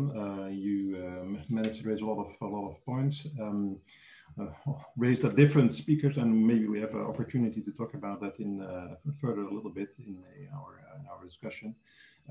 One of the things you mentioned was also the concern with modal shift. Maybe that's also something that our next panelist would like to address. That is Raluca Marian, who is the General Delegate of the Permanent Delegation to the EU at the International Road Transport Union. And indeed, our question is the same as we also asked to Lucy. Do you recognize the measures that are in the scenario? Does that make sense to you? And what do you think is the most important measure to take in the road transport sector? Good afternoon, ladies and gentlemen, and thank you very much for the invitation. Thank you all. So we recognize many of the measures. We don't recognize some of the measures. What we really can confirm, and this is fully in line with our vision on decarbonization, we cannot bet on only one tool or on only one policy. It's a combination of measures which will help everybody achieve the change. So it's not only the vehicle, it's also digitalization, it's also low-hanging fruits, as we call them, like high-capacity vehicles. It's also driver training. So it's a combination of all of this. That's something we recognize. Something that we don't not necessarily recognize because it's a as Professor McKinnon said, it's a long-standing trend, but we cannot agree with is this almost unique focus we see in the EU policy, but we also see it quite strongly in the report, in the study, is this modal shift. Our vision is more to focus on modal cooperation, on interoperability between modes, and we are still experiencing quite a lot of challenges with interoperability. So solving these issues will help because we are all needed. We saw the decrease in demand, which is quite debatable. Most likely we'll have an increase in demand. So we are all needed. So let's not focus only on one, and let's make all of us lower carbon and even zero emissions. Now, just a quick consideration on the strategy, which we cannot miss because it just came. We are still a little bit in shock to see that in the strategy, we heard in Elizabeth's comments, and we know that when we talk to Elizabeth at this level, there is a clear recognition on the different segments of the transport and different needs and technology limitations for different segments. But we are a little bit in shock to see in the strategy that there is no difference between a car and a truck, or a car and a heavy duty truck. And there is no transition and no policy for transitioning in terms of heavy duty vehicles. And that's a little bit concerning for us. So we will see how this will be solved in practice. We will see also the alternative fuel infrastructure initiative, which will come in the EU. We will see the energy tax. These are all priorities for us as well. Now coming just a little bit also to the report, as I argue, we don't see electricity as being really the solution for long distance. So that's also a point of divergence, let's say, with the report. Hydrogen, yes, but again, longer term. So let's see how everything develops, but we have some concerns based on what we saw in the recent strategy. Thank you, Raluca, for your remarks, your intervention. Clearly, the EU strategy provokes some reactions. Of course, we're not here actually to discuss that strategy. Of course, it is still related to the ITF work, but I suppose there is going to be other discussions that are going to take place specifically about the EU strategy. Nevertheless, of course, it is interesting for our discussion. Now, some panelists already alluded to, let's say, the other issues we'd like to discuss today: resilience, equity, all very large subjects, of course. So I don't have an illusion that we'll get very far or very deep talking about that, but it would be interesting, of course, to have a very quick take from all panelists on these two issues. I'll start with Lucy with the question, basically, if and how rail transportation could contribute to a more resilient freight transport system. Mm-hmm.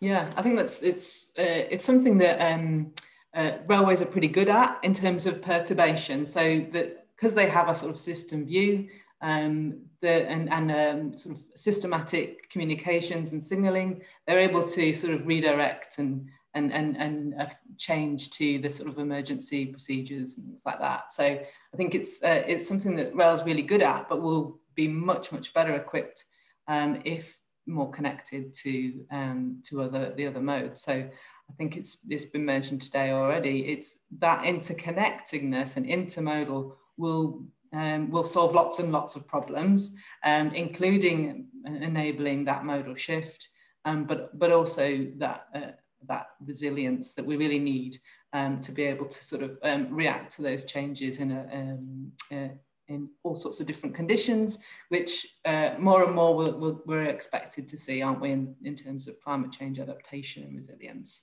weather and more extreme weather events. So yeah, I would propose that the intermodality and increasing connectivity with other modes is the most important thing we can do for resilience. Thank you, Lucy. I was interested to hear Alan's view on this, basically also trying to understand if there is a relation between the demand for more resilience and the efforts to decarbonize the logistics sector. Is there a link, or are these unconnected issues? Thanks a lot. Yeah, I would draw people's attention to a round table that the ITF organized a couple of years ago, which I had the pleasure of moderating, which addressed that issue, to what extent there was a correlation between efforts to not just improve resilience and sustainability, but also just to improve economic efficiency, because often these things are considered to be in conflict. So there's a report on the ITF website on this.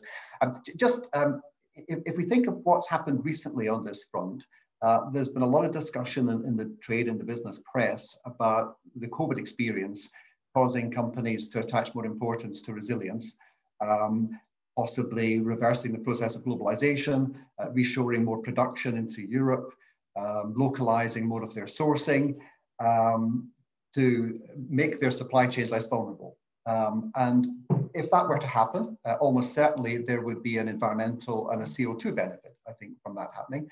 It's debatable to what extent it will happen. It will impact, I think, more in some sectors than others. There's also been some discussion as to whether the just-in-time principle, which has been this pretty fundamental business paradigm now, that's been with us for several decades, the extent to which that might be relaxed in an effort to improve supply chain resilience. Now, as many of you will know, I think just-in-time has been accused of being one of the main causes of vehicles being underloaded, because companies sacrifice transport efficiency to minimize their inventory levels. So again, if in this drive to improve resilience, we do see a relaxation of just-in-time pressures, then that again could translate into better vehicle fill and reduced CO2 emissions as well. But going back to what Laurie was saying, as he said, if in an effort to improve the carbon efficiency of road, We reduce the number of vehicles, we load them better, we maybe reduce the amount of slack in the system. Again, that would have the opposite effect. So it's very hard to come up with a general conclusion here because we've got forces pushing in different directions, and it's hard to see what the net effect is going to be. Great, thank you, Alan. Now it's time to turn back again to Elisabeth Werner. Of course, we're also interested in your take on equity and resilience. But maybe on equity first. You stated that the EU wants to be a high ambition actor, and of course that also raises the question: what will then be the impact for exporters and importers within the EU? But maybe also, is there going to be an impact on different regions within the EU? Thank you. Yes, I think that for us as the EU, the biggest challenge is indeed the disparities or the different starting positions among different regions in Europe, among different countries in Europe. And that is very closely linked, of course, to the quality of infrastructure. Here we see a major challenge for us to really come to an upgraded and interconnected infrastructure that provides the same opportunities in different parts of Europe. Now, this is exactly also one reason why there is an enormous amount of EU budget being made available for modernizing infrastructure in Europe. And I want to here in particular underline the ongoing efforts about the reform plans. We have asked as a Commission member states to prepare reform plans to come out stronger after the COVID crisis, making best use of the EU budget funds being available under the Recovery and Resilience Facility. And in these reform plans, member states are invited to set out how they can link investments and reform to have a digital and sustainable transformation. So we very much hope that transport is very prominently represented there, and that this is the way for the different member states to make a good use of this unprecedented occasion to accelerate change that they were going to do anyway, hopefully. Yeah? So here, obviously, rail infrastructure is very expensive and it takes a long time to build it. But the advantage of railways is really where it transports high volumes, high weight along the main European axis. And that's very much at the heart of our thinking of trans-European transport corridors.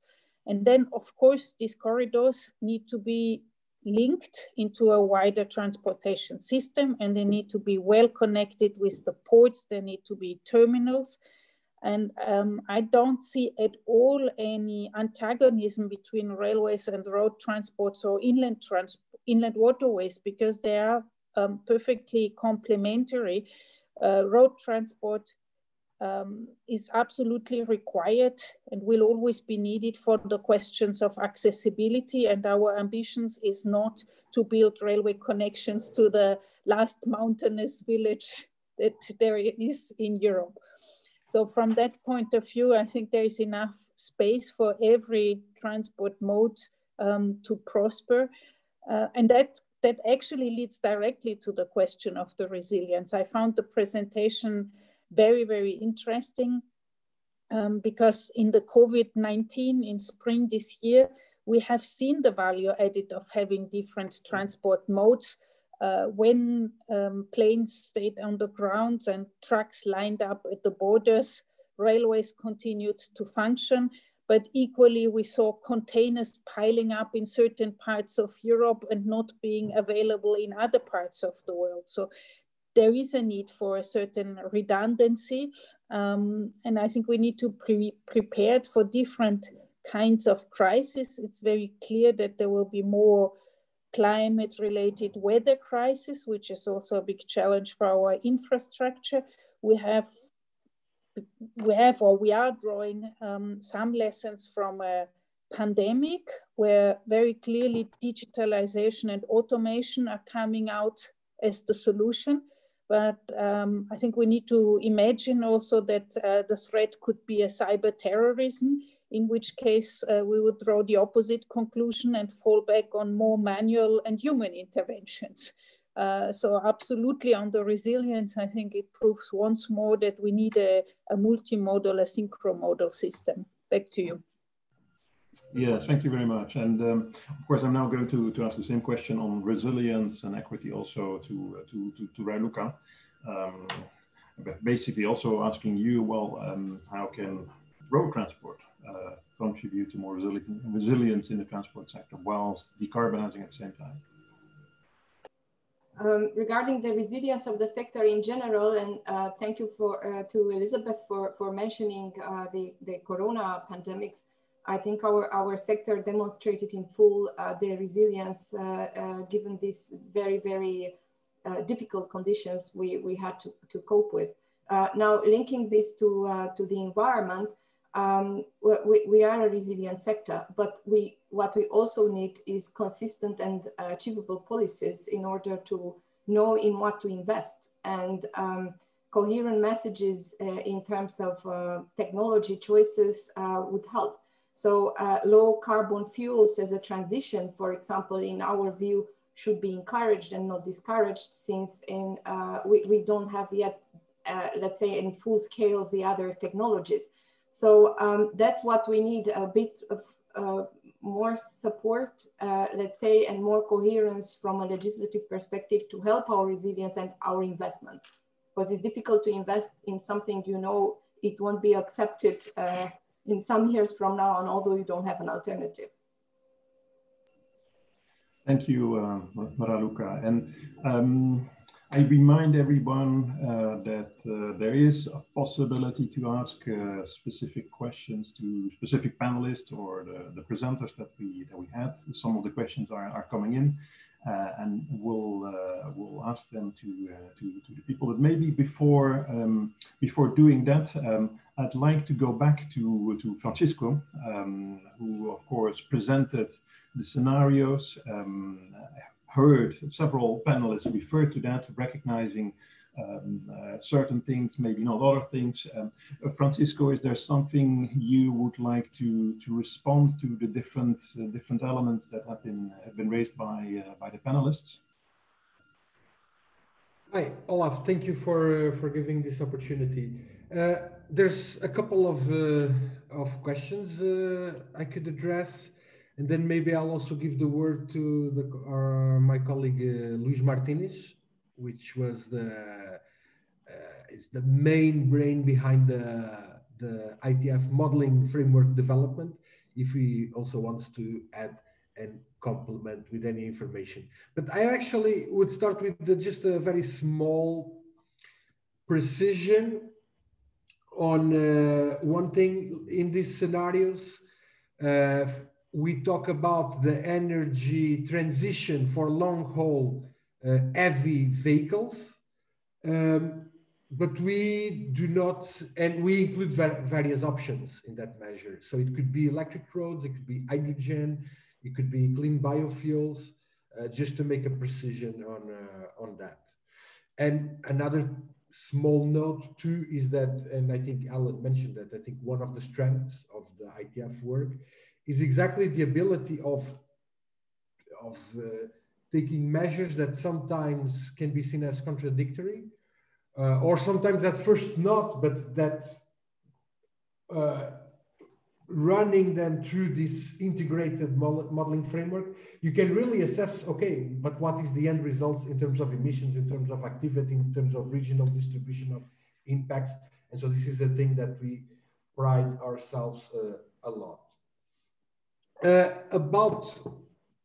I would just make one short note now on the impact of external measures, and Laurie alluded to them, and 3D printing is in the model. I mentioned the decarbonization of the energy system in general, and how that would impact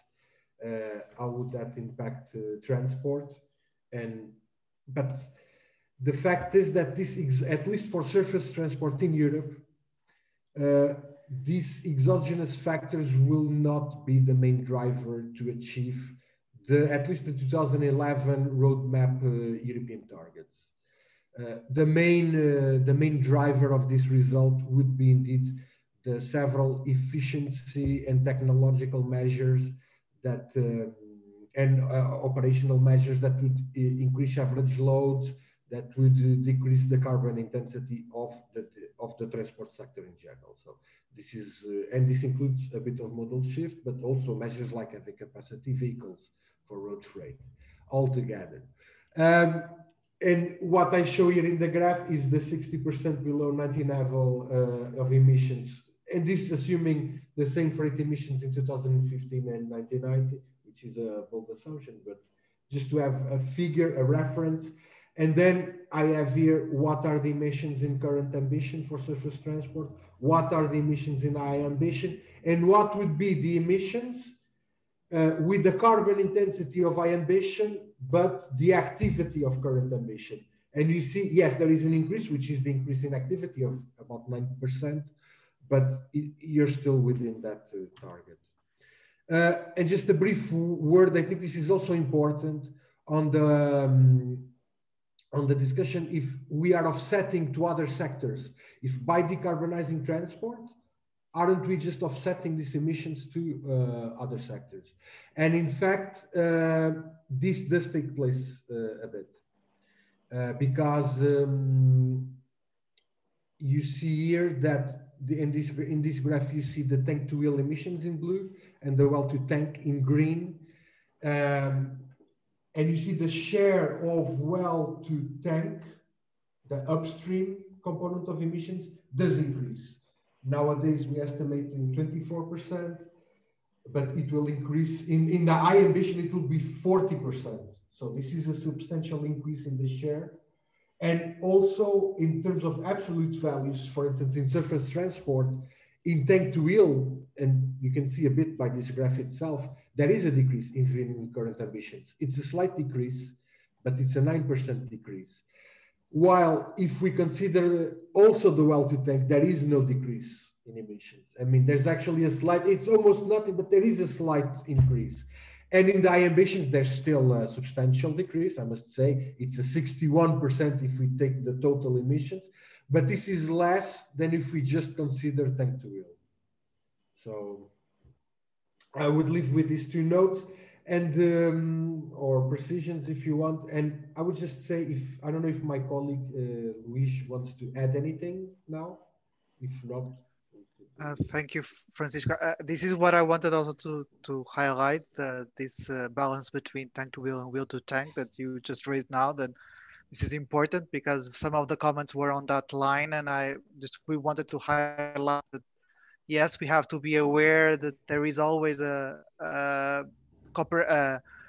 connection between the different sectors. If we don't have the grid, electricity grid clean, then we may have a problem, or even the alternative fuels options.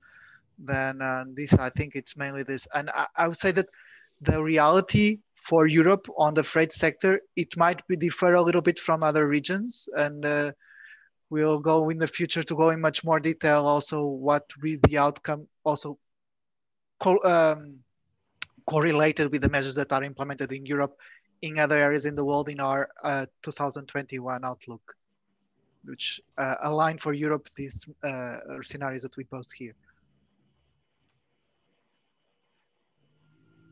Great, thank you very much, Luis and Francisco, for these clarifications and answers to the questions that were raised by the panelists. We now have a little bit of time for questions from the audience. I have seen two of these questions. Both of these questions are actually to Elizabeth Werner. I'll read them out to you, Elizabeth, and for the others as well. And to see what you can say about that. One question is, what role does DG Move see for EEOS energy efficiency obligation schemes in road freight, given the huge obligations on oil companies? That is one question. And another question is, you said that the Commission is technology neutral for solutions for long-haul road freight decarbonization. How does that fit with the strategy released this week, aiming for 1,000 hydrogen stations by 2025? So a very specific question on an energy efficiency obligation related to the oil companies, and another question that is asking about the way the strategy is technology neutral, whilst at the same time also pushing for hydrogen stations. Elizabeth.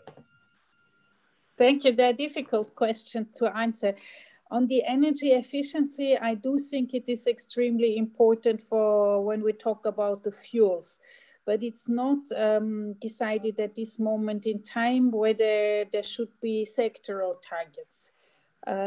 Clearly, when we look at the different alternative fuels, we see different energy efficiency for different types of vehicles. And I think that must guide us also in making certain choices. We also obviously look at the available alternatives, and we compare the alternatives that we have for different segments of transport. And then we come to different conclusions. And I think this is exactly the reason why our strategy is formulated in the way it is, that we quite clearly say that for road transport, in our view, the solutions will be either electricity and or hydrogen. For urban transport, and I know you had a different panel on this, I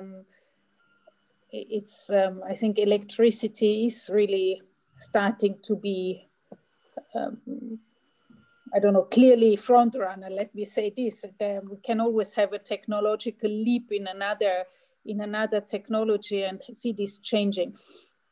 But for the heavy vehicles, the long distance vehicles, I think the call is still out, and that's why we want to not take a clear stance on this and proceed more with two alternatives that we see right now in parallel. And why do we then have targets for hydrogen stations? Basically, we believe that this is a valid technology, but it doesn't mean it will be the only technology. And of course, we will be watching also the developments. If new solutions come up, we want to be able to flexibly react to this. The hydrogen stations, we want to also obviously make sure we're talking about clean hydrogen. And they have an advantage that this is a technology that works for several transport modes. And if we place these stations strategically, I think they can, of course, benefit at the same time trains, trucks, or even barges. Thank you. Thank you very much, Elizabeth. Now, I'm looking at the time. We have exactly 5 minutes left. I think it would be great to hear still from all of you again, but that can only work, of course, if everybody is going to be very, very short. And I basically would like to have the opinion of everyone on one particular question. Basically, hearing all the presentations, I think there's a lot of let's say different measures to be taken. The question is there consensus, and do we know enough? My question to you is, what in your field would you consider to be the biggest open question that needs to be answered to really advance in decarbonizing non-urban freight? So what is the biggest open question? It can be very, very short, your answer. And I'll start with Laurie asking that question. Thank you, Olaf. Well, I'm an engineer and I work at TU Delft, the Technische Universiteit Delft. You see behind me the nice building, our library, and students in pre-COVID times. We are engineers, we design stuff. So I think it's really underestimated that the fact that this is a design exercise. We have to weigh the options, combine them smartly, look at their feasibility, scrutinize them, build up together with the community a sense of what is feasible. And I don't think it's now perceived as a design exercise where all these things have to come together. Your work has just shown that it's possible to evaluate a design when it's there in the high ambition scenario, for example. But making this design is another exercise. I don't think we're approaching it seriously enough. Thank you. Okay, thank you, Laurie. Alan, to you. Yeah, of course, I'm an academic, spent my life researching this area, and there's one vitally important bit of information we have constantly lacked, which is on the utilization of vehicles. In the ITF report, again, there's some figures on payload weight, but that's not all that helpful. We want to know what payload weight and also the cube of the freight is relative to the capacity of the vehicle. Because until we get that data, we don't really know what the potential is for cutting carbon emissions by loading the vehicles better. So a plea to the governments and to the Commission to improve the statistical database that we have on the loading of vehicles. Thank you, Alan. Lucy, what do you consider to be the biggest question still to be answered? I think I suppose just to bring a new perspective or new idea adding to others, I think it's about measuring, understanding the social impact and social value of our transport system. So it's not just about, we can't look at climate change mitigation in isolation, but what are the social impacts and social value derived from the different modes and the different way that we're investing in our transport and making sure that that transition is just. Thank you. Raluca? Yeah, so I think it was already said that there is no golden, let's say no golden key, so there is no golden solution for any or silver bullet for everything. So considering everything together, weighing the various tools in achieving the result, being realistic, and finding the right incentives for, from the perspective of our sector, to embrace the change that will make it happen. Thank you, Raluca. I'm now turning to Elizabeth. What is for you the biggest open question? The biggest open question is how we can achieve the commitment so that we have the efforts of all the actors to pull in that direction. What we want to do is a transformation of the system, putting ourselves and every mode of transport on a different path. And of course, from our point of view, there is an enabling framework, there is regulation, there is also subsidies and investment support, but the effort will be one that has to be carried by European institutions, each and every member state, the authorities at the different levels of government, the businesses, and the citizens or the consumers. And this is for me, the real question is, we have a good understanding, we share quite a lot of the analysis that's been shown by your scenarios, but how widespread is that common understanding of this sense of urgency and really changing the system? Thank you.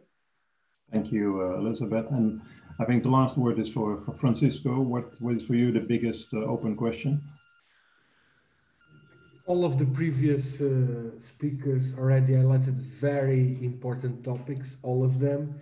I would underline one that we in the ITF always talk about, even in other contexts, which is having evidence-based policy. And for that, we need also more data. And it was mentioned throughout this discussion, sometimes the transparency, clarity, data, even to get the indicators that Alan McKinnon was talking about, to have a better assessment in terms of the logistics sector, in terms of freight movements, of what is being transported, where, when, what are the actual loads, what are the actual emissions. I think this work of, because this is a sector that's, unlike, for instance, urban transport, it's very private oriented. The private sector has traditionally had a big weight on this. Governments have been less interventive. Even in terms of research and methodological research, it lags actually a bit behind. So I think these developments in terms of data, in terms of analysis, and Laurie also mentioned this in terms of the design of the pathways, I think this is, but the raw data itself for us to obtain these indicators and to have better assessment of the different measures, I think this is something that I would highlight. Thank you, many thanks. This ends our session on non-urban urban trade. I'd like to thank, first of all, very much the two speakers of this session, Laurie and Francisco. Thanks so very much. It was very helpful to have your presentations, and of course also the four different panelists that we had today, Elizabeth, Lucy, Ellen, and Raluca. Thanks so much for all your perspectives, your frank answers to my questions and the questions of the audience, and of course also a lot of thanks to the audience for their participation and interest in this session. And hereby I also give back the floor for the closing statements to this webinar. Thank you very much, Olaf, and thanks everyone for your participation in this event, in this session. Now we move on the closing remarks, which will be given by Jari Kaupila, the head of quantitative policy analysis and foresight of the ITF. Jari. Thank you, Demetrius. And wow, I hope I don't have to try to summarize the 2 days of inspiring and really in-depth discussion. So maybe I'll just try to say a few words as a closing of this meeting today. The first I have to say, I'm very, very pleased to hear the overall positive feedback on the work done in this project. I heard words like useful, innovating, and even inspiring. I think these are some of the words that are really are appreciated by the team here at the ITF side. So thank you very much for this positive feedback. But of course, I think we also heard suggestions for improvements. Give an example, better integration of passenger and freight in the models, their interaction on the same networks on the urban space, for example, or the integration of different sectors into the work we do. As any models, our models are never complete, but we will continue improving them to better respond the emerging policy questions and the new technologies and innovations that we see coming up. As I said in the beginning, I think it would be impossible for me to repeat all the excellent insights, the comments and discussions over the 2 days related to the feasibility of the results and the policy implications of these results specifically. I think there were still some common elements and recurring topics that I picked up over the 2 days. These are not perhaps surprising, but I think it may be useful to repeat some of them. We need a holistic approach. All measures, mix of measures are needed to achieve our ambitions. Technology came up as an important, extremely important part of the solution, but not sufficient alone. We do need the behavioral measures. I appreciated the point about the design of this is a design exercise as well, putting all this together. I think that's an extremely important part as well. And we need to adopt not only multimodal approach to the work, but also multi-sector, the energy perspectives on this, the energy sources, well-to-wheel emissions, which need to be addressed as part of the solution as well. And I'm really happy that our team is also developing this aspect in our modeling framework, as was presented by Francisco as well in the last slides there. But also we should not only look at the CO2 emissions and climate ambitions, that we need to integrate the climate objectives with other sustainable development goals, including accessibility, welfare, sustainable growth. As we are coming out of the pandemic, hopefully very, very soon, it is an opportunity to also reshape the transportation sector and include some of these environmental components into the stimulus packages, but also other components that would address those other underlying important issues, such as economic recovery as well. I think as a final comment from the discussion, for me, the very positive takeaway was that decarbonizing transport is possible. I think that is a positive element underlying all the discussions. And Europe has a key role as a leader to show also leadership in the global context. But this requires ambition, this requires political leadership and collaboration across the sectors, across the stakeholders. I think the new European mobility strategy is certainly a strong signal of the ambition, the political leadership going forward. But what we also need is to move from the ambition to action and start really scaling up the innovative solutions.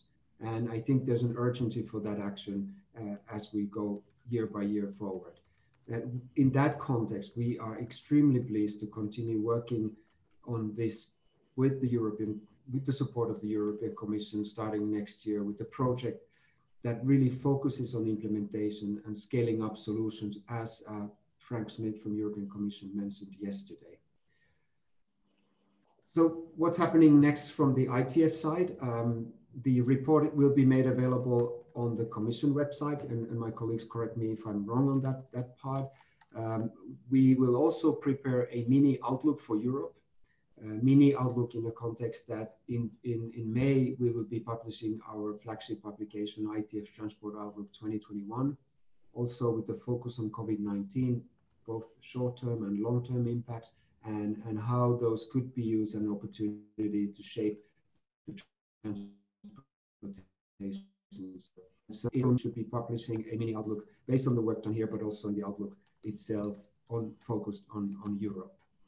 And of course, we will continue the dissemination and communication activities in relation to this particular project. But more broadly, the ITF's Decarbonising Transport initiative will continue, hopefully provide useful policy support to our member countries and all the stakeholders on effective transport CO2 mitigation measures. In that context, we will also keep updating our Transport Climate Action Directory. Many of you have been involved in the reviewing the measures in that directory.